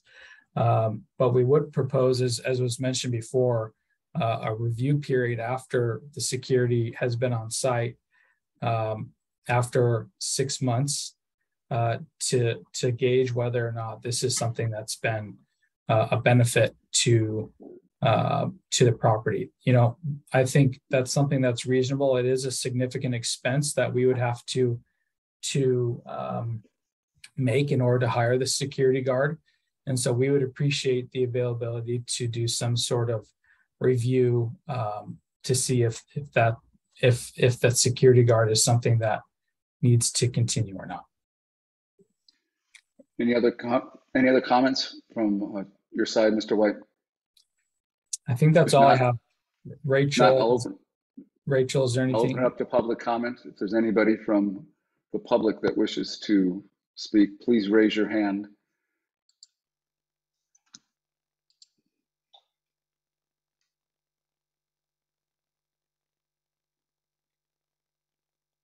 Maureen, I don't see that there's any public commenters on this matter. Okay. All right. So what I'd like to do is, last week we began the Yes, Maureen, what were you going to say? Craig Meadows has raised his hand. Oh, Mr. Meadows. I am glad Sarah took up the EV charging line. Thank you. I did look up the regulations. It does say that if there are 5 or fewer EV charging stations per site, that a site being an address, that there is a handicapped accessible one required, and that handicapped accessible charging station shall be 16 feet wide. Okay. I'm not certain if that has anything to do with the deliberations you're doing, but since I have not been listening to all of it, but if that's helpful. Thank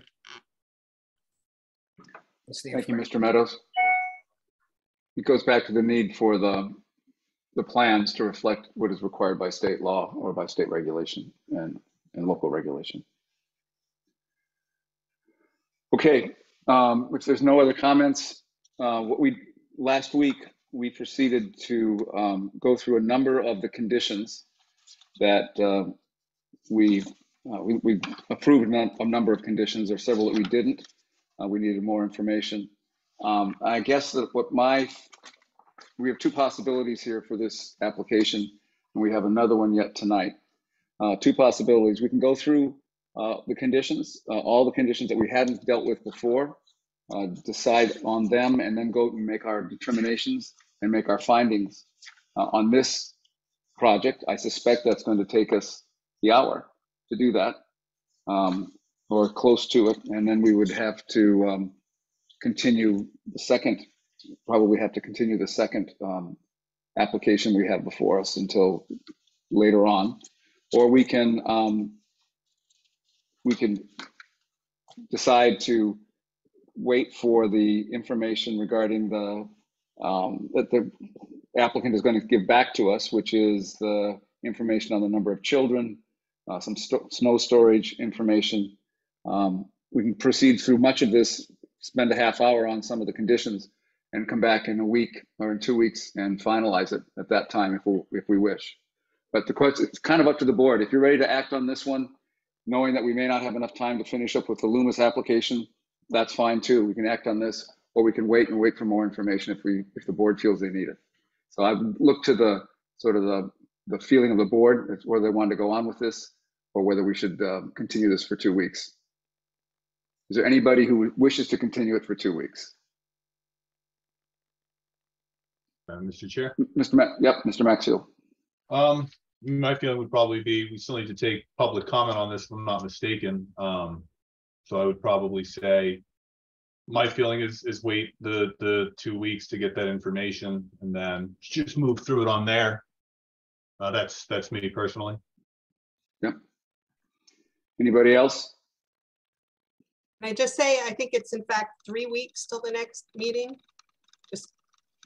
What's the date on the next meeting, Maureen? Actually, and I want to make, I believe it would be October the 13th. And Okay. Sarah, who's on this, is impaneled on this case, may not be available on that particular date as, Well, but, I wouldn't say that. I mean, Oh. I'm supposed to get back on the 11th. oh, okay. It's just that I won't have a lot of time to prepare, that's all. But I would say that it seems that we're, making a lot of headway here. So perhaps Mhm. there wouldn't be a lot of review on your behalf, Sarah. But, Yeah.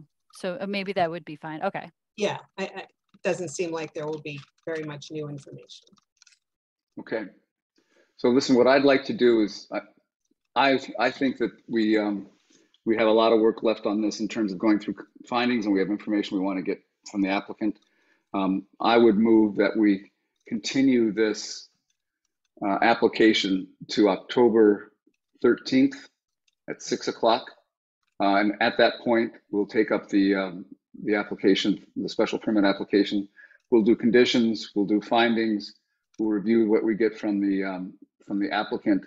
We may need to get further information regarding the police presence, and maybe we can get some more information on what they feel is the value of a security guard and what their experience has been in other locations, and answered some of the questions that both were raised by the applicant as well as by other members. Do I have a motion to do that, to continue it to the 13th? Mr. Chair, Maxfield? but Yep. before we make that motion, do we not want to do public comment tonight? Oh, we on this? did. Nobody signed up for it. Oh, Yep, we call. I think I did call for public comment, didn't I, Maureen? Yep, I did. Yeah, I believe Yep. you did. And nobody commented. Yep. must have missed Exactly. that. In that case, I will go ahead and make that motion. All right. Do I have a second? Second. Ms. Parks seconds it. Is there discussion on the motion? If not, Before you finalize that, does the applicant, the applicant, I believe, needs to make the request to continue the public hearing? Are they agreeable to continue till, I was gonna say March, until October 13th?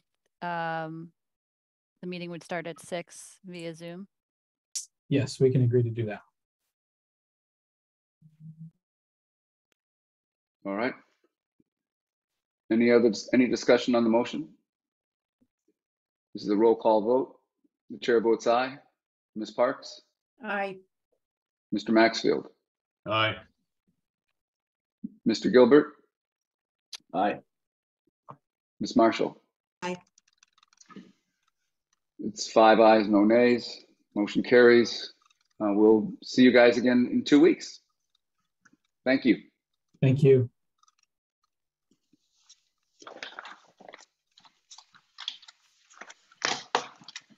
I'm not impaneled on the next application, so I will say. All right. Thanks for your work today. All right, so long, everyone. Yeah. The next order of business, before we start, it's 8 o'clock. We have started a tradition of a 3-minute break around 8. Would people like that? Quick bathroom break, yep, all right. Be back in 3 minutes.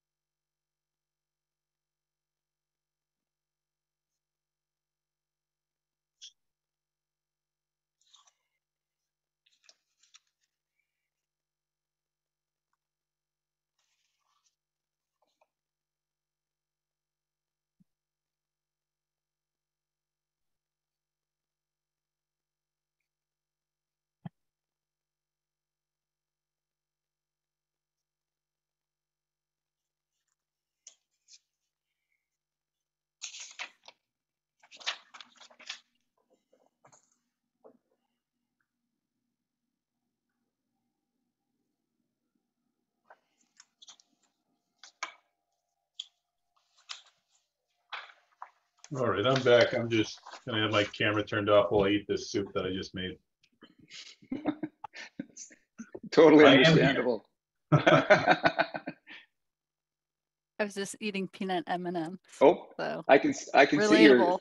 your soup, Dylan, and you're eating peanut M&Ms, and I'm drinking water. So the dinner is getting cold. Ms. Parks, Tammy, you have some. The next order of business is ZBA FY 2023-06, Loomis Communities, Inc.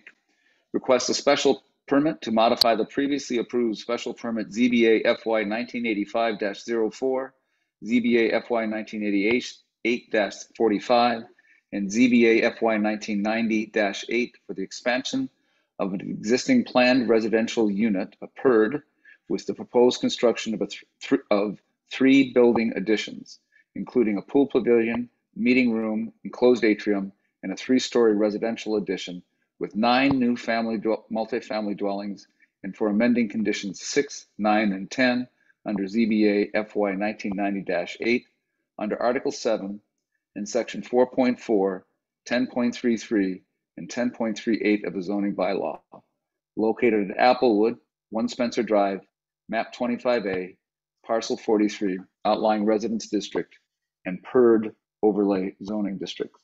Members sitting for this panel include myself, Ms. Parks, Mr. Meadows, Mr. Gilbert, and Mr. Maxfield.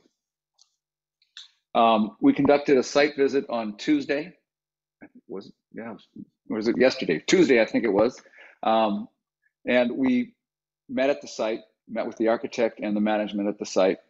We observed where the new residential building was going to be constructed, how close it was to the sidewalk, how looked at drawings of what the exterior would look like and how it would conform with the extent to which it conforms with the existing building.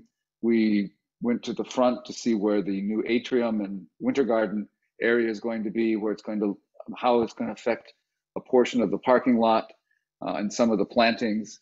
We walked inside the building to see the current meeting space, walked out to where the pool pavilion was going to be and how that was going to be changed, and got a sense for the size and heft of the pool building, the pool addition. We had some discussion about the need for an additional meeting space. We had some discussion about parking and the number of parking places which are needed on a daily basis, which they feel are needed on a daily basis and are utilized on a daily basis. And we had discussions about public transportation and other ways that people get around without having to use a car at Applewood, and without having to use their own car at Applewood. And we looked at the green space around the area. I think that pretty much sums up the site visit. I don't know that there's much else we have to report on. I think that's it. So who's gonna present for the applicant? Please identify yourself and give your address for the record. Great. So my name is Jeff Squire. I'm a principal at the Berkshire Design Group here on behalf of Applewood and Loomis Communities. Here with me tonight is Marge Mantoni, the the CEO of Applewood. I believe Lou is also here, and Richard Sullivan from Big and Wilson is also here tonight. And I believe we also have some representatives from the architects that are here as well. So yeah, I can take you through a quick presentation. Yep. If that would be appropriate at this time. That'd be helpful. Run us through what your plans are. Show us the site plans and give us an overview, please. Absolutely. So so yeah, thank you for joining us tonight. We are this is a relatively small project in scope of the entire property. Just to give you a general overview, the property is at the corner of West Bay Road, which runs across the top of the page here, and Rambling Road, which is on the right side of the page here. Atkins and that open parcel for development is to the right. The Eric Carle Museum is directly across the street at Hampshire College on the north side of West Bay Road. The facility consists of a large sort of sprawling building on the site. There are Spencer Drive circulates the facility in the back, which is a private drive. It enters and exits onto West Bay Road and also at Rambling Road. There's a number of parking lots that are accessed off of Spencer Drive that include a number of garages and maintenance facilities. But generally all of the access in and out of the property, at least for the residents, is via Spencer Drive, which comes in off the site, off the adjacent roads. Again, this was submitted as part of the application package, but these are just a few images of some of the areas of the existing site where work is proposed. So this is that main entrance off of Spencer Drive where that loop drive is. The loop drive can be seen sort of down here on the bottom. It enters in and around. And speaking to the residential addition component is really off the wing of this building here that you can see on the right side of the page. But this is these are views of that of where that work will occur. And so I think, and I apologize, I would like to have Marge Mantoni from Applewood sort of introduce the project, Applewood in general, and really what they hope to achieve with this project. I should have done it at the beginning of this, but I was excited to jump in and get on with the conversation. So I'll introduce Marge, please, just to introduce the project and Applewood as an interruption here. So yeah, Marge. So, Mr. Squire and Marge, I do not want to interrupt it even more, but I failed to, because I was excited as well, I guess. We're both excited. I failed to list the submissions. And so I'd like to do that now so that we're not doing it after the presentation. And so we can get it out of the way.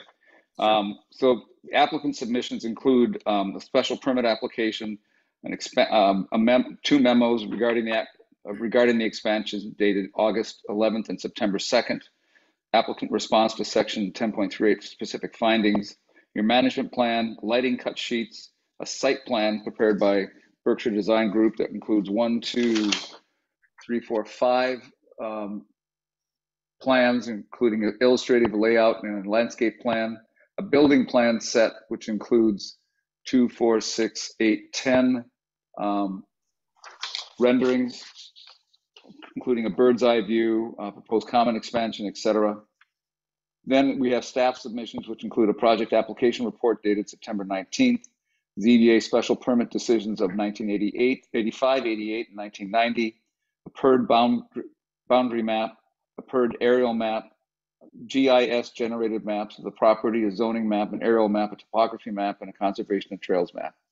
In addition, there was a drawing dated 9/21 from email by Matt Hughes, which regards the roof line calculations.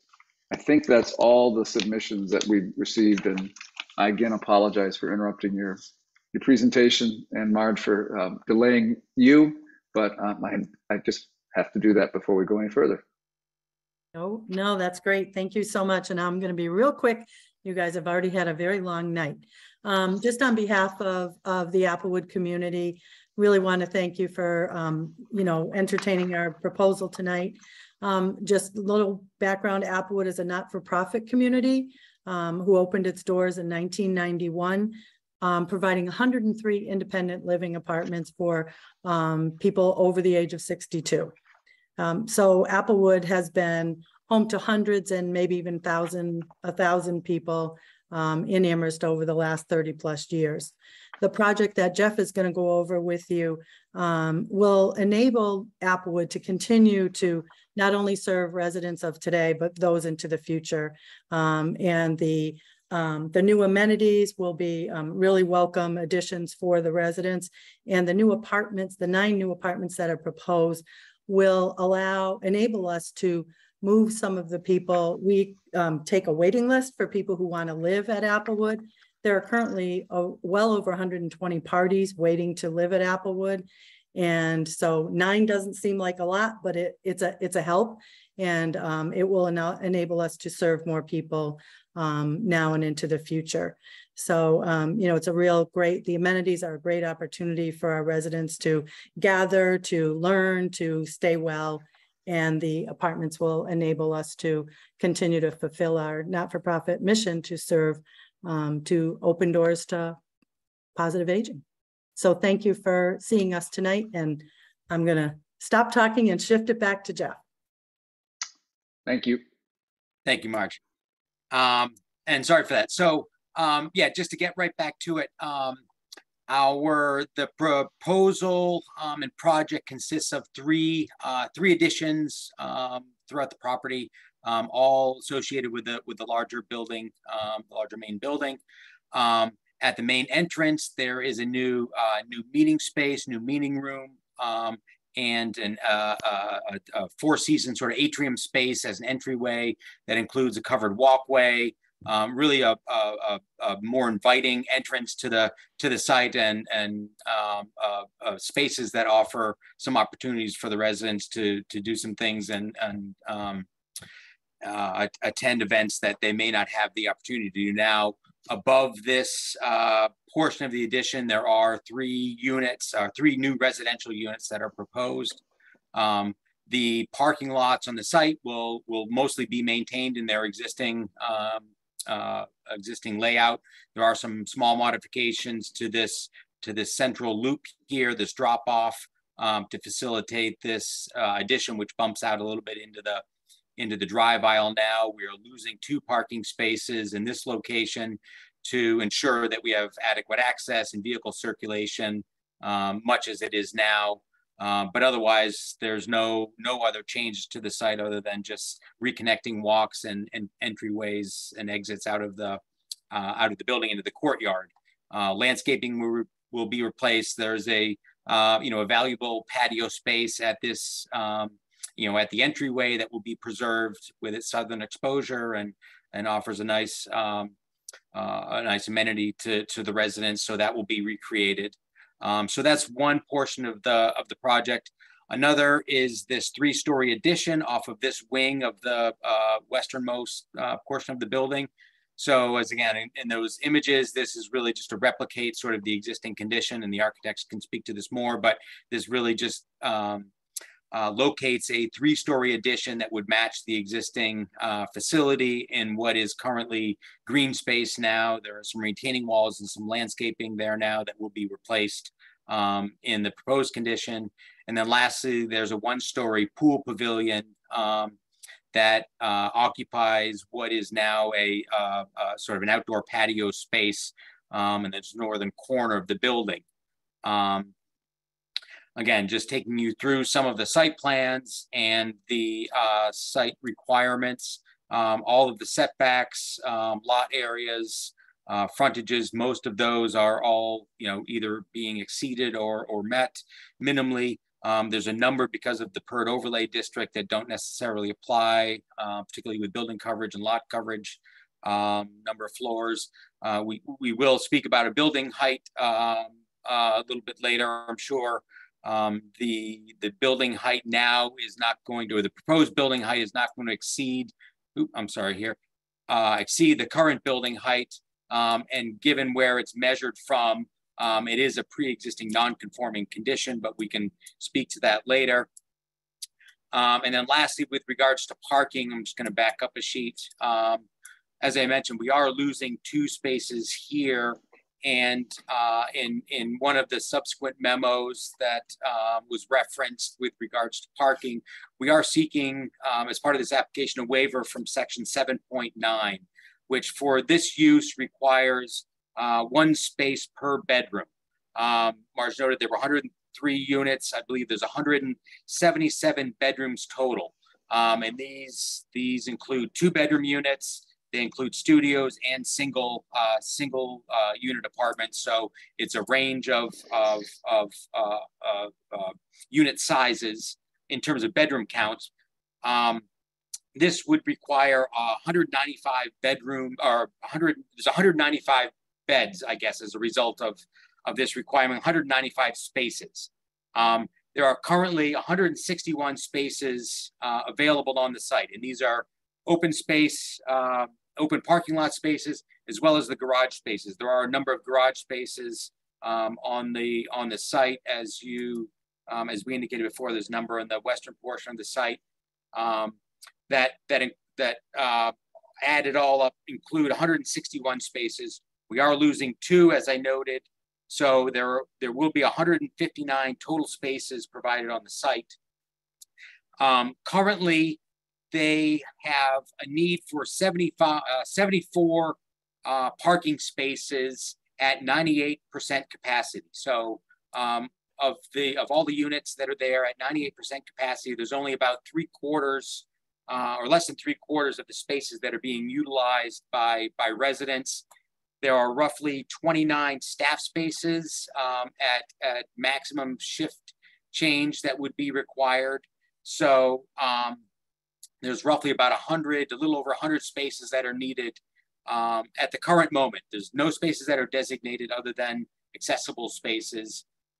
So based on their experience over the years since the facility was built, they haven't experienced any parking issues or parking shortages. There is ample parking along Spencer Drive which is a private drive in the event of, the need for overflow events or parking. But based on, again, their experience, there just isn't a need for, the 200 or so spaces that are required by zoning. So we are seeking a waiver under that section. I think there are no changes to site lighting, to signage, other than just relocating some of the directional signage that may result as a result of this turnaround modification or loop drop-off modifications. But all of that work is going to be pretty minimal. No new utility work.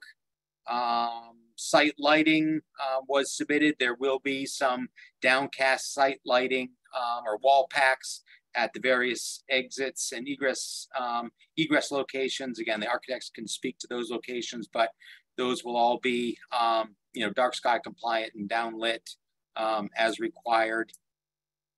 Again, just running through the submission application package, a more detailed plan showing grading and some of the specific site details relative to patios and hardscapes.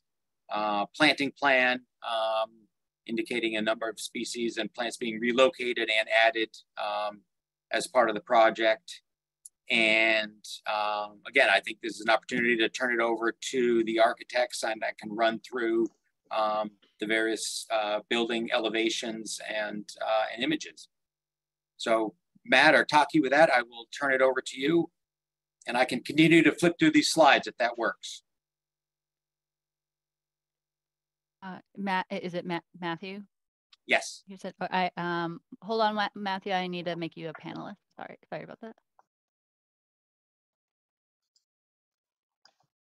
Okay, he's coming over.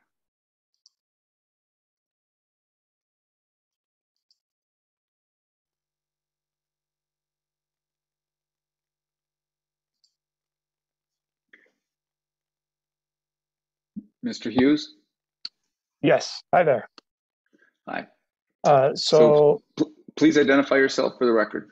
Yes, Matthew Hughes. Name and address. Matthew Hughes, address 389 Elliott Street, Newton, Upper Falls. Thank you. Go ahead. To walk you through some of the renderings, plans, and elevations. First off, we have the new Commons expansion, which consists of a two-story building, approximately 10,500 square feet between the two floors. On the entry level, there is a large auditorium / meeting space, a enclosed winter garden with winter cafe, consisting of a small service warm-up kitchen type space to provide grab-and-go food for residents. That's enclosed in a capped with a skylight and some curtain wall along the entry walkway, covered entry walkway.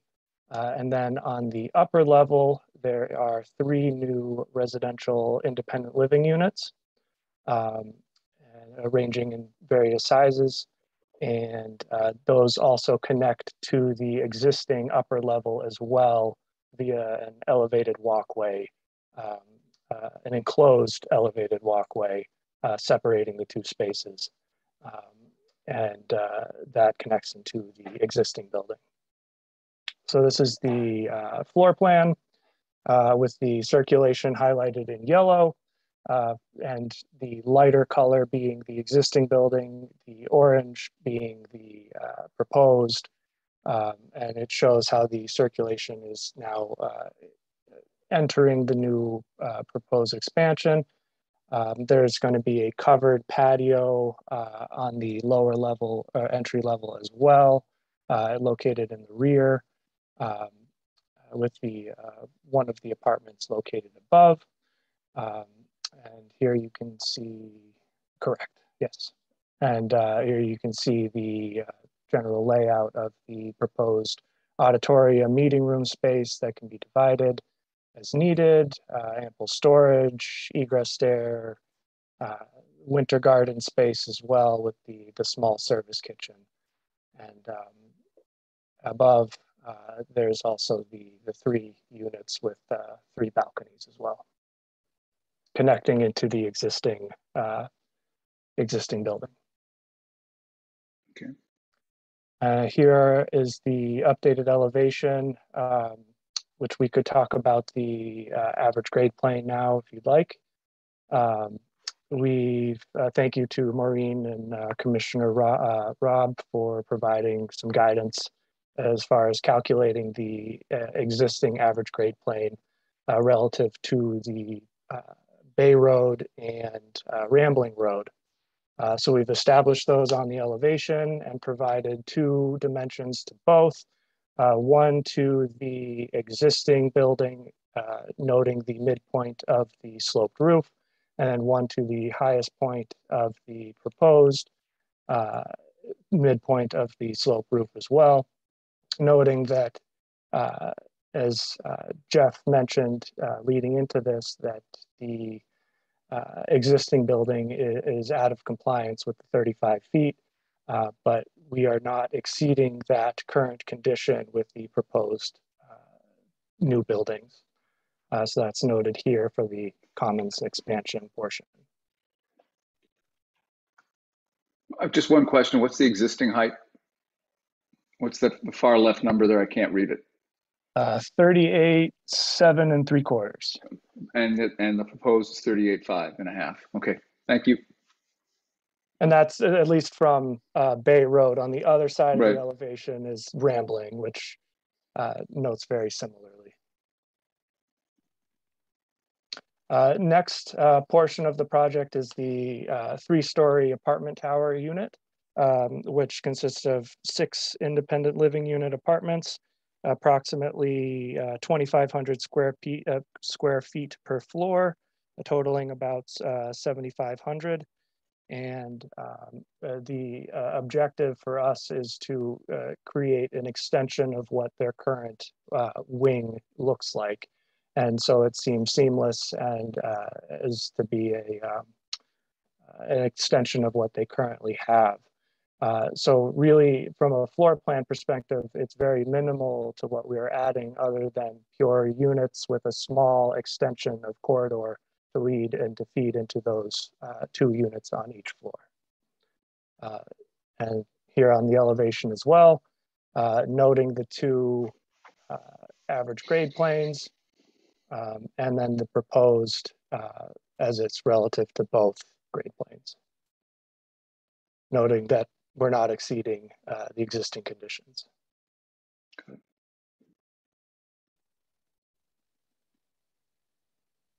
And lastly is the pool pavilion, which is a 1-story located on the lowest level of Applewood. As on this side of the building, the grade slopes down to become 3 stories. It is about 1,200 square feet of an addition with some programmatic and improvements to the interior spaces of the existing building as well, to help benefit the owner and the residents. Here's the lower level floor plan indicating where the proposed addition would be located. And the addition primarily consists of slab on grade with a recessed resistance pool, prefabricated resistance pool that's just located into place, and it would allow a exercise alternative for residents, and provides rehabilitation alternatives as well, using the resistance or treadmill accessories. Elevation as well, noting the 2 average grade planes on both sides, and showing that we are well below what the existing building is. And the pool pavilion is also capped by a small skylight as well.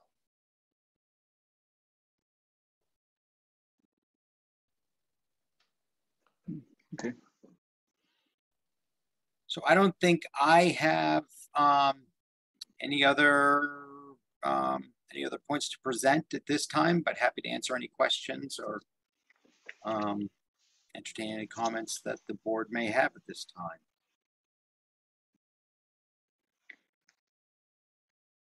Members of the board, Mr. Meadows. Oh, you're muted, Mr. Meadows. As I mentioned at the site visit, I'd be interested in where you're going to put the EV parking to meet the requirement. And I did also mention that there's up to $50,000 per street address for EV grants from the from Mass DEP. There's a requirement that if you have fewer than 5 EV stations at a site, that one of them has to be designated as handicapped and is 16 feet wide. Mm-hmm. Do you have any idea where you're going to put that? I don't immediately, just based on, all this information was relatively new. We did get that rebate information passed along to Marge and Applewood, quickly. So I know that is going to be something they are going to pursue, because as noted during the site visit, that is something that has been in the capital budget for Applewood for a number of years because of the increased demand for EV charging units. So this will certainly be a catalyst to produce some of those results. So I don't know. We'll have to do a little bit of research in terms of electrical availability on the site and how that would affect some of the existing parking. But I know it will become part of a part of this plan going forward. So I don't know whether Marge or Lou, anybody else can say anything more about it, but I imagine it will be where where it will be certainly most useful to the residents. Yeah, we, thank you, Mr. Meadows, for that information. We were really excited to hear about the rebate program and started looking into it right away. So as Jeff said, we got the name of one company at least that I reached out to somebody else in Eastern Mass who had just added an EV charging station, and so she gave me the name of the contractor that they worked with.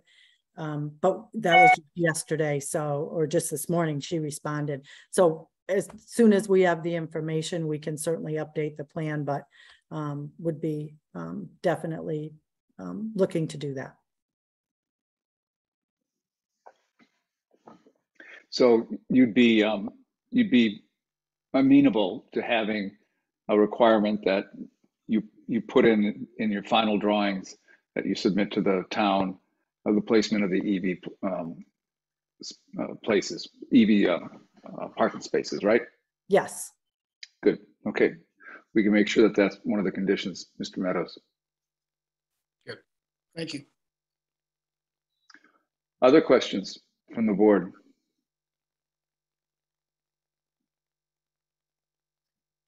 I had a question that's not really that's not about the outdoor layout, but about the layout of the pool. How big is it? It looks like it's about 15 by 15 or something like that. It's hard to tell from the floor plan. So it's just really it's not a lap pool. It's a swimming in place, whatever they call those swimming in place pools, with where you swim against a current. Is that what you're talking about here? Correct. This model that we've been pursuing has 2 motors for 2 quote unquote lanes in the resistance pool. The pool itself is about 16 by 16 feet. Okay. And the whole addition itself is fairly small. And so you mentioned it can be used a lot for rehabilitation and for that population, that might be really good. Makes a lot of sense.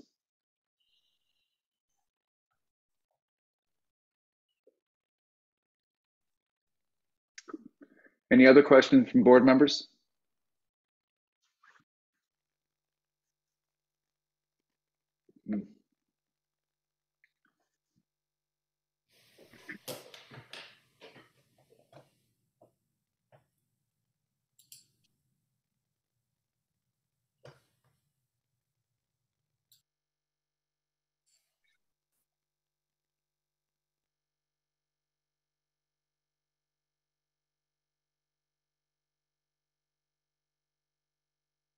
Yeah, Mr. Chair, I'd like to just maybe raise a point about the parking here. I appreciate the applicant here, kind of walking through well, actually the architect for that now, walking through the layout of the building. I'm just looking at the numbers here. I understand that, with what's currently provided versus what's required, of course, by zoning, by right.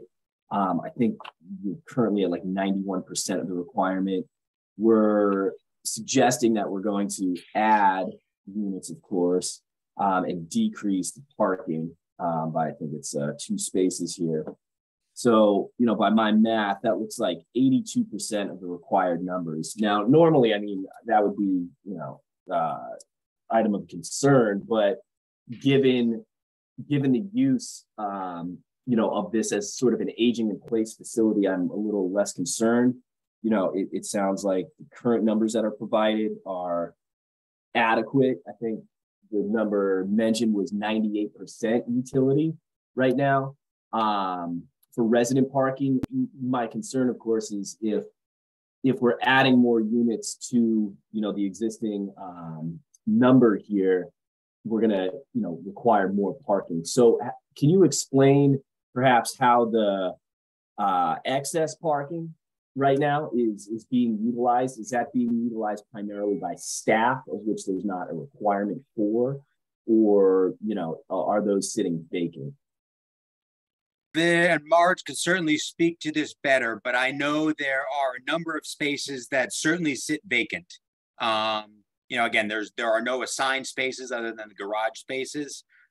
So any of the open air spaces that aren't taken up by, resident vehicles or by staff just remain vacant. And there are, frequently a number of vacant spaces, throughout the site. I know that, one of the appeals of this facility is, that they offer both van and car services as part of the functions of the facility, in addition to the PVTA stop across the street. So there are a number of residents that don't even need vehicles just because they can depend on the transportation that's provided there. So there are frequently a number of vacant spaces there, and the 9 additional units. We don't, or they don't anticipate that there'll be a huge change in the demand for vehicles, resident vehicles anyway. The project is adding 1, I think either full or part-time staff, but that's it. It's, the staffing need upgrades with this proposal are minimal. It's really just the 9 additional residential units, which again, at 98% capacity, they're at less than 3/4, 3/4 full for for vehicles associated with those individual units. You covered it well, Jeff. Thank you. Yeah, thanks for that overview. Maybe just a follow-up question. Has there ever been historically any issue with, parking needs on site not being met by what's provided? Of course, right now it sounds like it's not an issue, but historically, has there been? Yeah, I don't think so. And just to point out too, that there's an arboretum across the street that, is frequented by the public. And so Spencer, it's not uncommon for Spencer Drive to serve as overflow parking. It's a full 24, 26 foot wide roadway. So there's more than ample space for on-street parking all along Spencer Drive where possible, in those events where, there happened to be a need for overflow parking. But, my understanding is that those are rare and far between. Correct. But there is room on site, and and all this service space down here also could function as overflow parking if it really comes down to it. But I don't think there's been a demand for that or a need for that that they've seen. Thanks for the explanation. Not sure if anyone else on the board has any comments or questions about that, but that sort of satisfies it for me. Just wanted to raise that point since we're substantially under, but at the same time, it does seem as though it's kind of accommodated based on the usage of the building. Ms. Parks?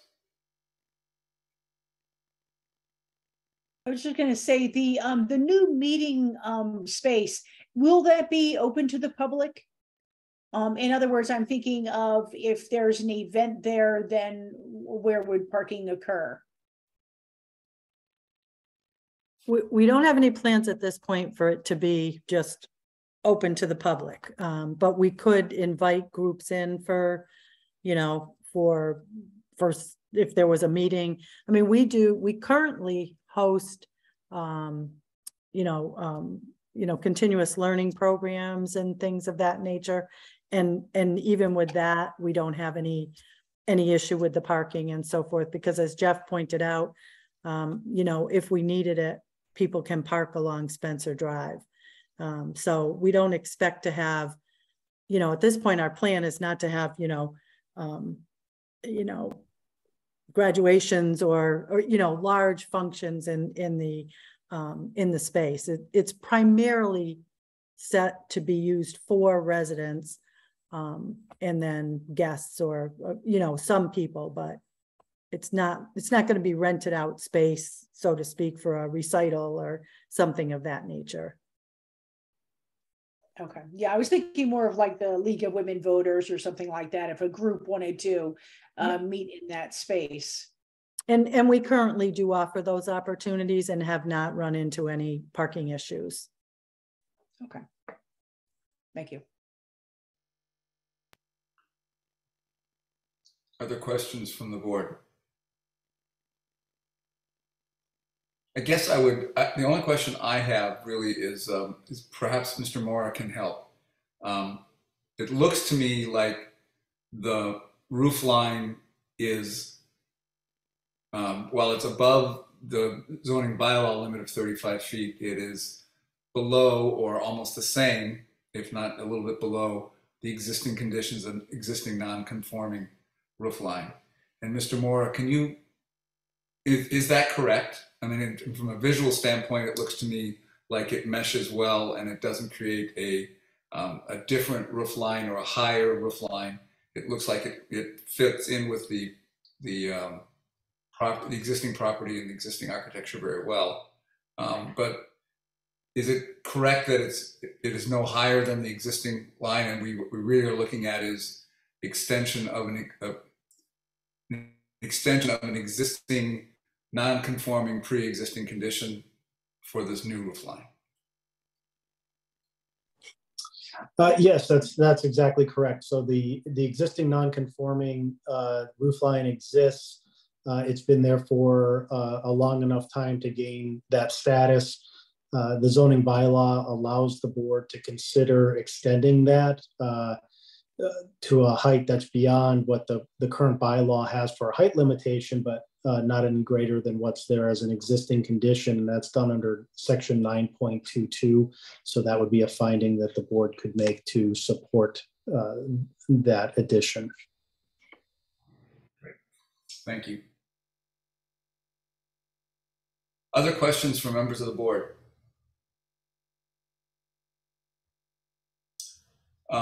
If not, and if there's no other presentation or information that the applicant wants to relate to the board, I open it up for public comment. Maureen, do we have anybody from the public that wishes to speak? And if you're a member of the public who wishes to speak on this matter, please use the raise hand function of Zoom to indicate to us that you wish to speak.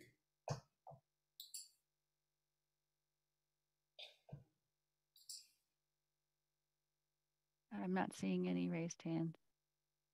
Always give it just a little bit of time for people to find that raised hand function. But it looks like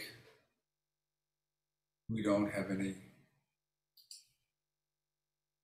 anybody seeking recognition. All right. If we don't have any public comment, one last chance for the applicant to make any last statements before we move into the meeting phase. We keep the hearing open in case we need to solicit additional information, but we move into the meeting phase to allow us to consider both the findings we have to make, but first consider the conditions that we'd want to impose on the application in order to be able to make the findings that we're required to make under the zoning bylaw. Yeah, so on behalf of the applicant, I don't think we have any other further presentation material. All right. Then, if barring any interest on the part of board members to speak further, let's start looking at conditions. If we turn to page, I guess it's 17 of the project application report, the first condition is pretty much standard. Project use shall be built and maintained according to approved plans. This is our standard language. The approved plans, including XYZ, Maureen, we will of course have the approved plans will be the most recently submitted plans, and they'll be up to date, correct? Correct. XYZ is, yeah, you'll figure that out. All rooms to be labeled on the following approved floor plans. Again, we'll find these floor plans, I think either the ones that have been submitted or a more recent one, without any substantial change from what we've seen submitted. The approved management plan shall be followed by the applicant. The building shall be 2.5 stories height, and heights measured as shown on the approved plan. Finished grades to highest point. Mr. Yes. Chair, I guess I would want to clarify those 3 additions of how many stories shall be. So I guess there's a variety. Do you have the pool pavilion, which is 1 story, the common expansion? I don't know if that would be considered 2.5 or 3, and then the apartment tower. Well, how do we represent that in a condition? Are we satisfied that the drawings that they have provided give us this, and then we just reference those drawings and elevations that we've been provided? Yeah, or we could do sort of within this possible condition we could state, the common expansion shall be this amount of stories, the pool pavilion shall be 1 story, and the tower shall be 3. I can't recall at this exact moment what those particular building additions are. But we so can I'm play with comfortable. I'm comfortable giving you and Rob the flexibility to reflect what we saw in the drawings today to identify the height of the number of stories of those buildings. So why don't we leave it at that unless there's an objection from anybody? Any changes to the management plan and complaint response plan shall return to the zoning board of appeals at a public meeting. Property shall be free of litter and debris. Before the issuance of any building permits, the applicant shall obtain sewer, water, driveway, and trench permits from the Amherst Department of Public Works. Building exterior and site improvements, the town engineer shall inspect the construction of entry driveways and on-site paved areas for conformance to town standards. Now we're getting into what are some of the more typical construction work conditions. All on-site utilities shall be underground. The applicant should provide an as-built plan to show buildings, locations, grades, access ways, parking ways to the town building commissioner, the town engineer, and to be placed in the special permit in the planning office within 90 days of receiving certificate of occupancy. All exterior lighting shall be designed and installed to be shielded or downcast. Lighting shall be selected according to the dark sky compliance recommendation and the ZBA rules and regs. The building shall meet all local energy efficiency code and regulations of stretch energy code. In addition, low flow plumbing fixtures shall be installed throughout the project. Temporary certificates of occupancy shall be approved through the building commissioner. The building commissioner may impose 30 requirements to guarantee completion of any work required before issuing a temporary occupancy permit, including for landscaping and or the top coat of paving and or other required items that the building commissioner determines may be provided after a temporary occupant permit issues. And the surety provided shall be an appropriate form pursuant to any written surety agreement, with the amount of the surety to be determined following peer review of a punch list provided by the applicant of the work, to be secured with the estimated costs and with required surety to be taken into account the cost to the town to do work, prevailing wage and competitive bidding requirements, and the impact of inflation. All utility work and work within the public right of way should be conducted following the regulations and permits required by the town of Amherst. Digital CAD plans shall be required for final built as-built plans for DPW. These plans shall depict all property lines, pins, easements, and utilities. The utility information shall include rims, inverts, pipes, size, slopes, all water valves, shutoffs, water service locations, and all clean-out locations. The following construction permits and current associated fees shall be required by the DPW prior to the start of construction: Trent permit, sewer entrance permit, and a water system entrance permit, and all other permits that may be required.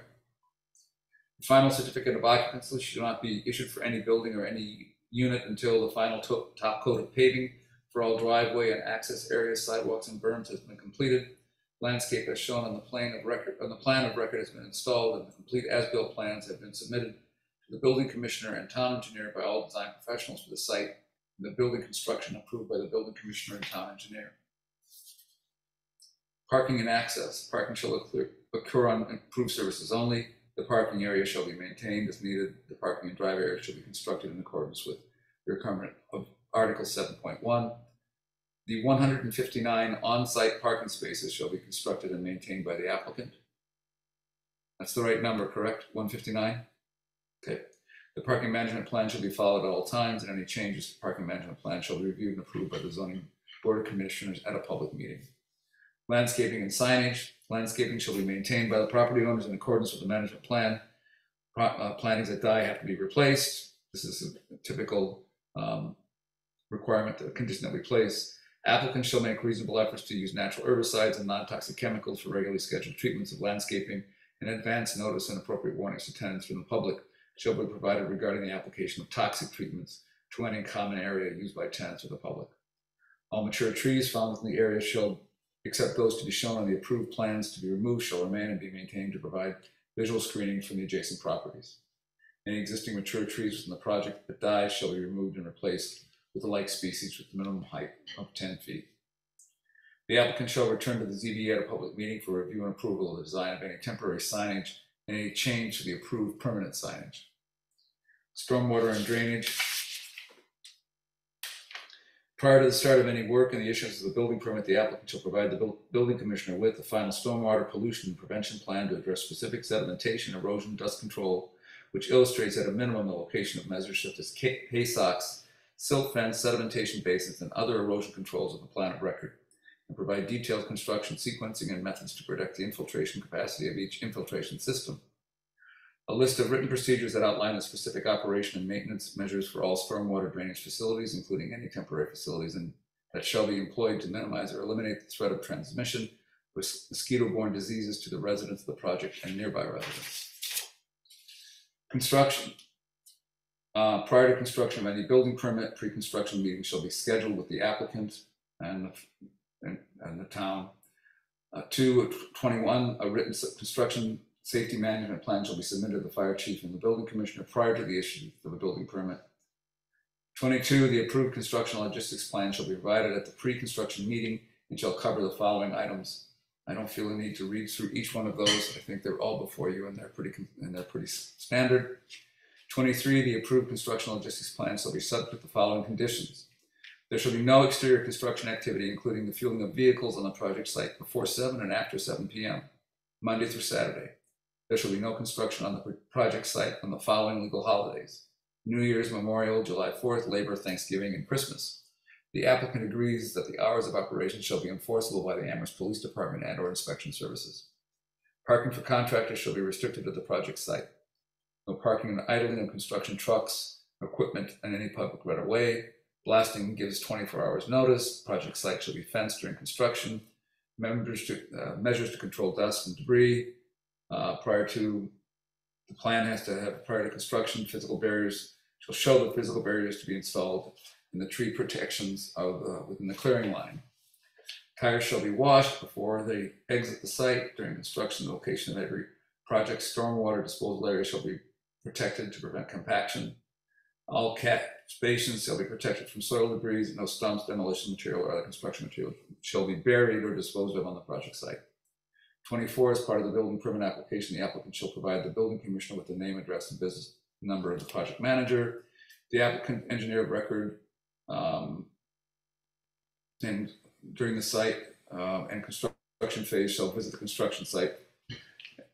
The special permit shall expire within 2 years from the date that it is filed with the town clerk.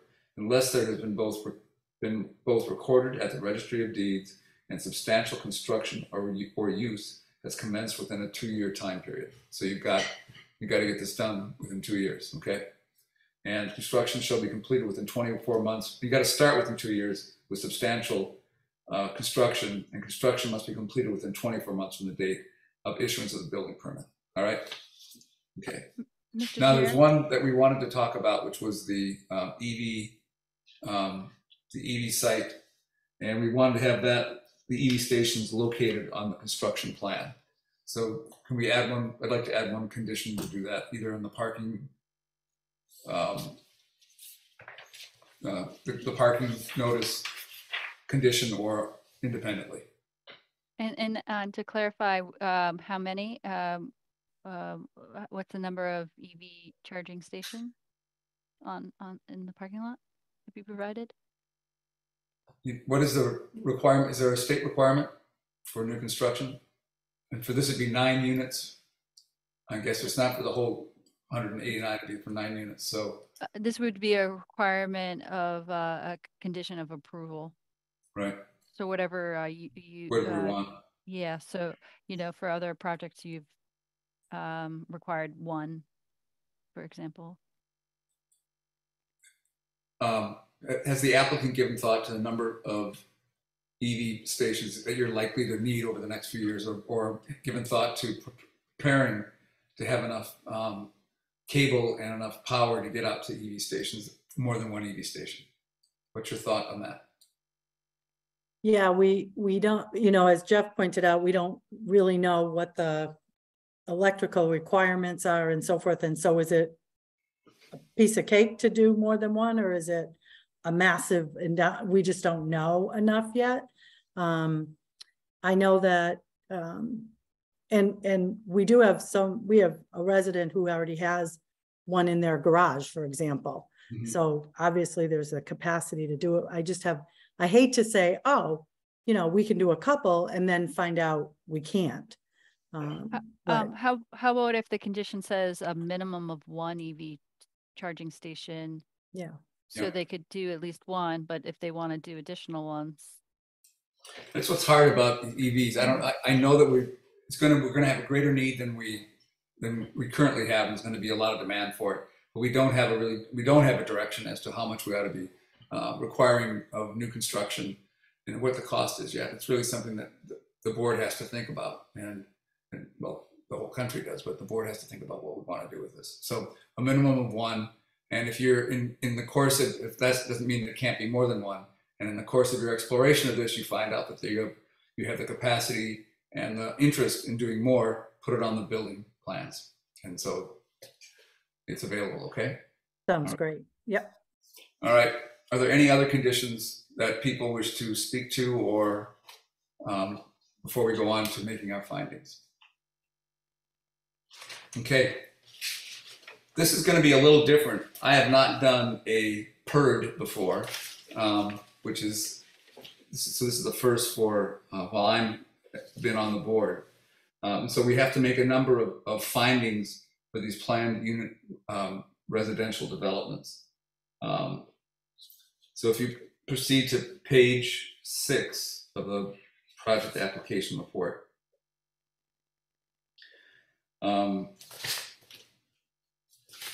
The first 4.40, 4.41 are descriptions of what's required. Then it describes other things that are required in the PERD and for a planned, what is it? A planned unit residential development. The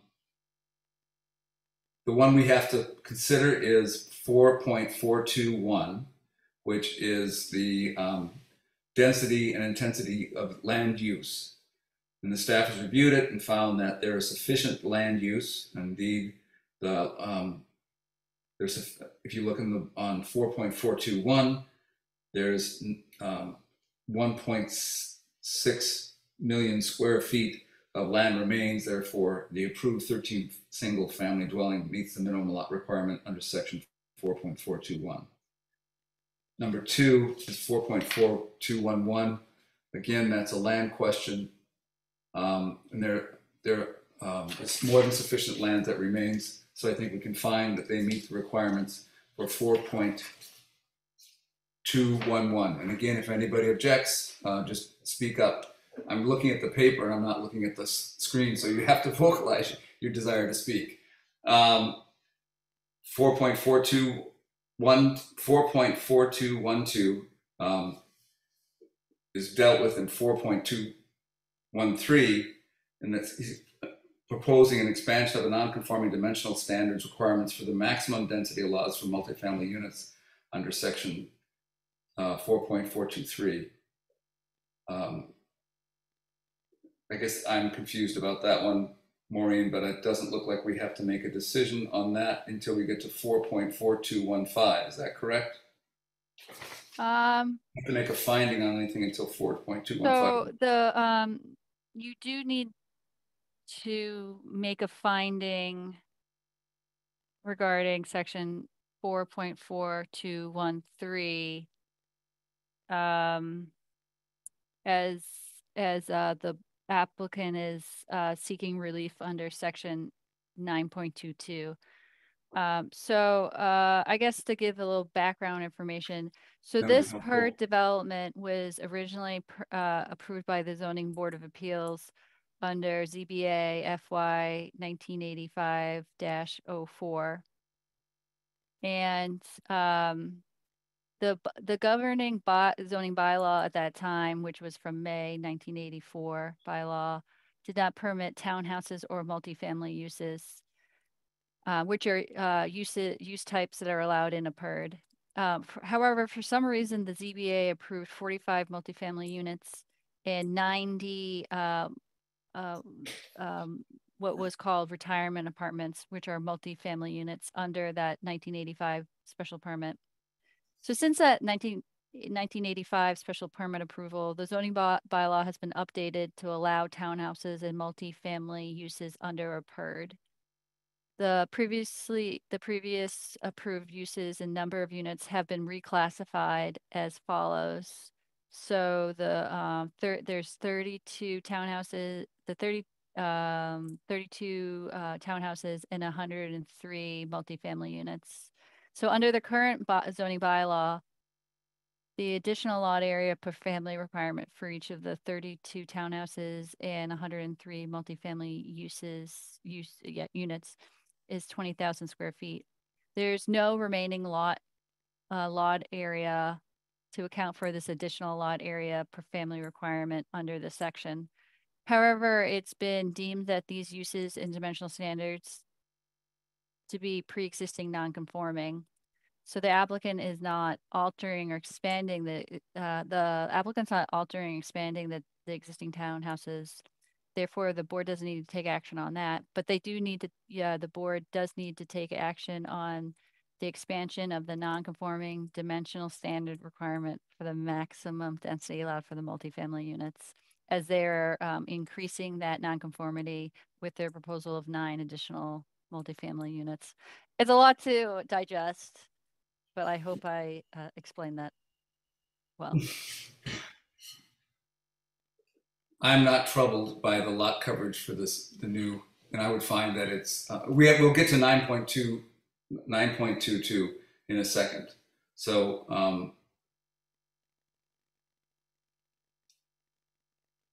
I think we make the finding, the next findings we have to make are 4.215, 4.216, 4.217, and 4.217. These all deal with dimensional regulations, and they all deal with the fact that we have a non-conforming pre-existing condition, and we have a sufficient open space. So I think we can find that they meet the requirements under, you can find they meet the requirements under 4.412, 16, 17, and 15. 4.218 is percentage of dwelling units of any one type. Because of the dispersion of different building types and unit types, this meets it does not exceed the maximum amount allowed, and therefore meets section 4.4218. 4.4219 deals with parking requirements as regulated by Article 7. And for this, the proposal, as we know, does not meet the parking space requirements by 36 spaces, but we believe that it does not, we can waive that application, waive the application of Section 7, and so I guess it's 7.9 at the later point when we come to the waivers. And so therefore we can find that the applicant, we make the waiver for the parking requirements, and the 159 spaces are deemed to be sufficient for this project. And that's because of the nature of the clients and the residents of the project don't have a lot of cars, and I don't see that changing much in the future. In design standards and parking plans, do we have to do anything else under the PURD? Are we done with the PURD? Okay, so. Good. We won't have another PURD for another 5 years, so we got through that okay. All right, paving under the requirements of the conditions will provide for this. On slope, the proposal meets the requirement. Setbacks from building, the proposal meets the requirements. Dimensions, marking and delineation. There's not proposing any additional parking spaces, therefore this section is not applicable to this project. Entrance and exit driveways, they're not changing anything there, so this is not applicable. Landscape standards, it's not proposing any additional parking spaces, so that's not applicable. Parking on 25 or more spaces, this is not applicable. Screening, existing screening is sufficient.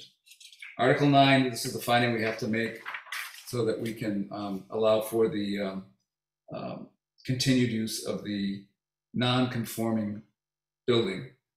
9.22, the special permitting granting authority is authorized to act under the provision of section 3.3 of this bylaw may, under a special permit, allow a non-conforming use of a building or structure, land to be changed to a specific use not substantially different in character or its effect on the neighborhood or the property in the vicinity. The portion we care about of 9.22 is said authority may also authorize, under a special permit, a non-conforming use of a building, structure, or land to be extended, or a non-conforming building to be structured, altered, enlarged, or reconstructed, provided that the authority finds that such alteration, enlargement, or reconstruction shall not be substantially more detrimental to the neighborhood than the existing non-conforming use or non-conforming buildings. I believe that we can find that this does not provide a substantially more detrimental effect upon the neighborhood than the existing conditions in the existing buildings. So I think, and so that would be as it relates to the the expansion of the I guess the density of the multifamily units. So they're adding 9 more units to that yep. non-conforming building type or housing type, and then they're expanding the non-conformity of the building heights for the common expansion and then the apartment tower. Correct. It seems to fit in well with the neighborhood. It's not going to be detrimental, significantly detrimental to the existing neighborhood than the existing use. Section 10.38 findings required. 10.380 and 10.381. It's located in a neighborhood which is proposed under the town deems appropriate. This is located in a PURD. It's been located there for a long period of time. 10.382, 383, 385, 387, mostly all deal with different ways in which the property could offend or provide a nuisance to the neighbors. I don't think this significantly increases that, and they do provide dark sky compliant lighting. 10.384, adequate facilities for the proper operation of the proposed use. There's utilities there, and with the current use, there's no reason that it isn't adequate for the proposed new use. 10.386, it has to be, the proposal requires in conformance with the parking waivers, with the parking and sign regulation We are granting a waiver under section 7.9 for the parking requirements. 10.387, proposed provides convenient and safe vehicular traffic. We find that there is safe vehicular and pedestrian traffic on the site. 10.388 deals with adequate space for off-street loading. We find that is not applicable to this project. It hasn't changed. 10.389, the proposal provides adequate methods of disposal and or storage for sewage, refuge, or recyclables. 3 building additions will use the existing utility disposal services, which are sufficient. 10.390, the proposal ensures protection from flood hazard. This is not, I don't think this is the proposal meets the requirements. 10.391, the architectural style of the building does keep with the architectural style of the existing property, and there's no unique or important natural historic scenic features. 10.392, adequate landscaping clearly makes that finding. 10.393 provides protection for adjacent properties, again from intrusion and nuisance of lighting, and again they're going to comply with dark sky compliant lighting, which will not spill over to abutting properties.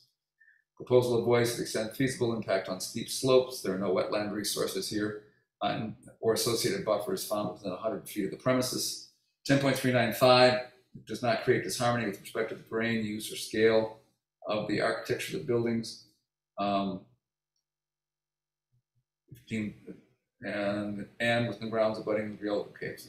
The board needs to make a finding on whether the proposal is harmony with the rest of the terrain. We have found that we've already made a finding regarding the existing roof height and in the area that it does not significantly differ from that.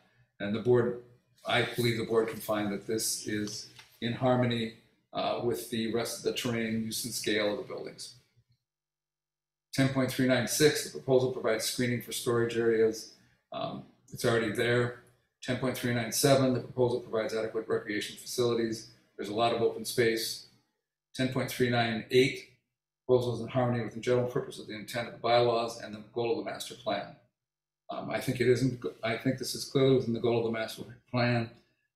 Section 4, objective H.3, which encourages opportunity for proper infill development. The board needs to determine whether the proposal meets the applicable zoning sections, including 4.4, yes. Section 9.22, we've done that. 10.33 and 10.38, which we've already done. So as a result, I think we've had the findings that we needed to make, including the findings of 9.22 and the PERD findings. We've done our section 7 findings and section 10 findings, 10.38 findings. I'm prepared to consider a motion to approve the application, the special permit with conditions based on our findings and with conditions. Do I have such a motion? So moved. Is there a second? Second. All right. Is there any discussion on the motion? So to restate it, the motion is that we approve the special permit application based upon the findings we made and based upon the conditions required. The vote requires a roll call vote. The chair votes aye. Ms. Parks? Aye. Mr. Maxfield? Aye. Mr. Meadows? Aye. Mr. Gilbert? Aye. The vote is 5-0. Vote's unanimous and it passes. Congratulations, you've got your special permit, and good luck with your building project. Thank you so much. We'll invite you over. The problem is that there's so much demand for your product that it'd be great if you could even have more, but you've done well with this. We agree. Yep, Yes, it looks really thank you nice. so much. Looks really Come nice. over anytime. Thank you so much. You bet. Thank you. Good night. Thank you, everyone. Thank you. Thanks, Jeff. Thanks, Have Mark. a good night. Good night. Thanks, Matthew. The next order of business is public comment on any matter that was not raised in the meeting tonight. So if any member of the public wishes to speak on a matter that was not before the board tonight, now is the time to do that.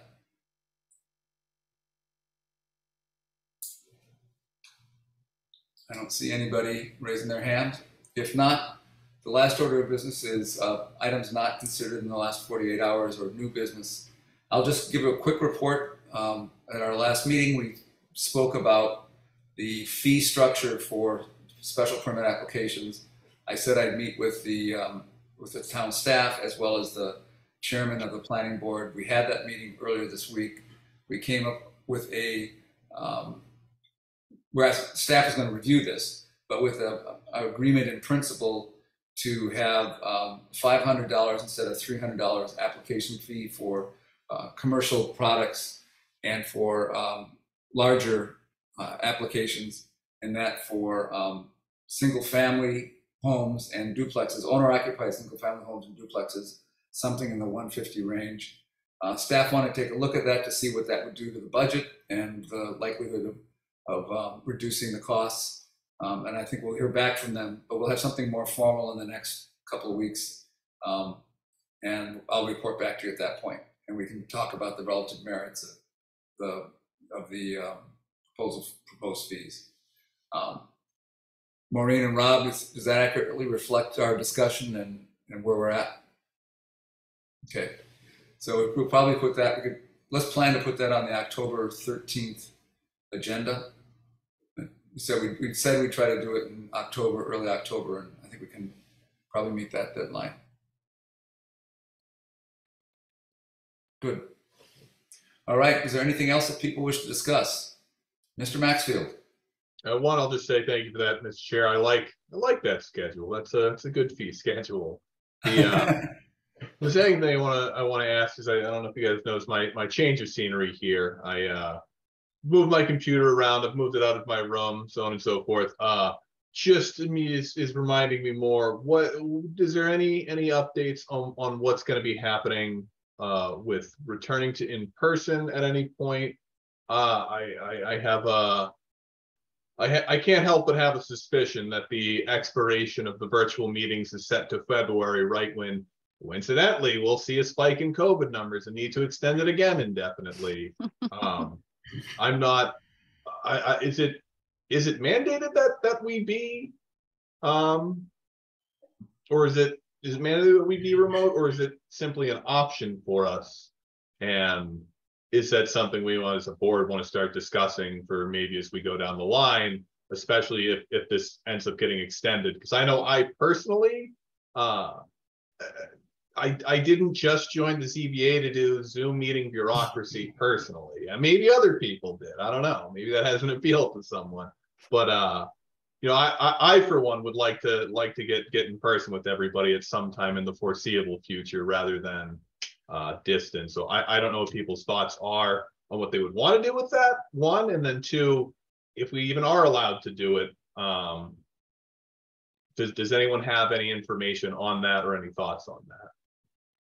You know, I don't know what except I was under the impression that we needed to still do Zoom, but Rob and Maureen, what's the direction, number one, from the town, and number two, from the state? So the state is offering the ability to continue with the remote meetings through next year. And I think, Dylan, you know, like we saw twice now, the decision to extend it comes, you know, the last couple of days leading up to that expiration. So I guess I wouldn't expect anything more than that next round. But as far as locally, at this point, the council has made the decision that all boards meet remotely until, you know, another decision is made. So certainly this board could, if they had an opinion about it or wanted to, you know, share that and make recommendations to the council to reconsider that at some point, they certainly could do that. But that's where we are today. Nobody except for the council is meeting in person. And that mainly has to do with being able to offer the remote means as well. It's a very complicated, you know, endeavor to bring in the staff that's needed and to be able to host the meeting remotely and in person concurrently. And we're just not able to staff that for all the boards and committees. So we would be giving up the remote portion if we were going back to in-person meetings whenever that occurs, unless there's some new solution that's found between now and that time. So it's a real question for the town. The hybrid meeting is expensive, and we don't have the bandwidth or the personnel to do the hybrid. You want to do a hybrid meeting, at least for the time being. I'd love to be all together with everybody, but I think that the town would, I would assume the town would want to keep the option for people to comment or to report in on a remote basis, right? Yeah. I think that would be the suggestion at this point, yes. Yep. Well, so what we could do is we could raise our fees to like maybe $1,500 and pay for the bandwidth. We could do that, right? No. It sounds like we've got some more money coming in. I think that new money is already spoken for. So I think it was already spent. But yeah, it's really a question of dollars, isn't it, Rob? Right now, and staff time. And staff time, you know, it requires at least one IT staff person with every meeting to make sure that that's you know, things go as needed for the council. So you know, when you think of the 50 or so committees that we have, if you know any number of those decided to do a hybrid meeting, we could never staff that and support that. So Dylan, I really do sympathize and agree that I desire to be in a face-to-face meeting. I haven't had a single meeting that I've chaired. I've been a board member that had you know, face-to-face meetings, but I haven't chaired a single face-to-face meeting yet. And I think it's I would really like that not to be my legacy, the Zoom chairman. So, but I just don't think right now that the town is ready to let us back in. Rob's points refreshed my memory from a discussion with the town councilor I had about it not too long ago. But it would sure be nice to see your faces in person. I think Tammy's raised. Tammy? I also love the idea of meeting in person, but I will say that the Zoom meeting makes it more accessible to many people. And I know for a lot of people driving into town from Boston or wherever they're coming from, and then, you know, sitting for 2 to 3 hours waiting for their meeting time to come up is a hardship. And I personally am very happy that I am not having to go out to my car now and drive home. So, because I don't live close to town. So, amen. Yeah. So, but I do think accessibility wise, I do like the Zoom meetings for that. I mean, because you can be on Cape Cod or we can be on vacation. It makes it so that, you know, there's more opportunity to have everybody available. Colombia. So, I think there's pros and cons. I'm going to take vacation where there's no Zoom, though. There's no Wi-Fi. We'll find you. We'll give you a hotspot. We'll pay for hotspots. Boy, that's an old technology. I remember that. I remember those. All right. I'll be in Bonaire in January, and if anybody wants to have the meeting down there, that'll be fine. You want to have a meeting out at the Cape at my house, you're welcome to come. It sounds inviting. Okay. The town hall. Sounds inviting. So just one more thing I want to mention. I know it's Thursday night, and I want to go watch the football here, but I do want to mention, because I was thinking about this when I was looking at that security guard issue from before, of just thinking of in a lot of cases when we talk about how we do any sort of enforcement, it seems like our only real enforcement is to revoke somebody's special permit, which I think in almost every case is a little bit extreme, especially when you're talking about where people are renting. You say, well, you know, if you don't comply with this, then what are we really going to do about it? I think we should start thinking maybe have an administrative meeting sometime in the future when maybe we have a lighter workload or something like that. Imposing in conditions, maybe some type of fees or fines should specific conditions be violated of something. And the only reason I thought about it was something like a security guard would be, well, you can always say, oh, we couldn't find a security guard. And it's like, well, how hard were you looking? You could have something in there that's like, well, it's a penalty of whatever amount per day that goes unfilled beyond some day without some, you know, really make some reasonable accommodation, something like that. I don't know. It's something I've been thinking about because I don't think we're ever going to be revoking a special permit, especially to a large residential area, unless it was something extremely grievous. So I don't know. Have we done something like that in the past? Is that something we would want to consider in the future for imposing on conditions?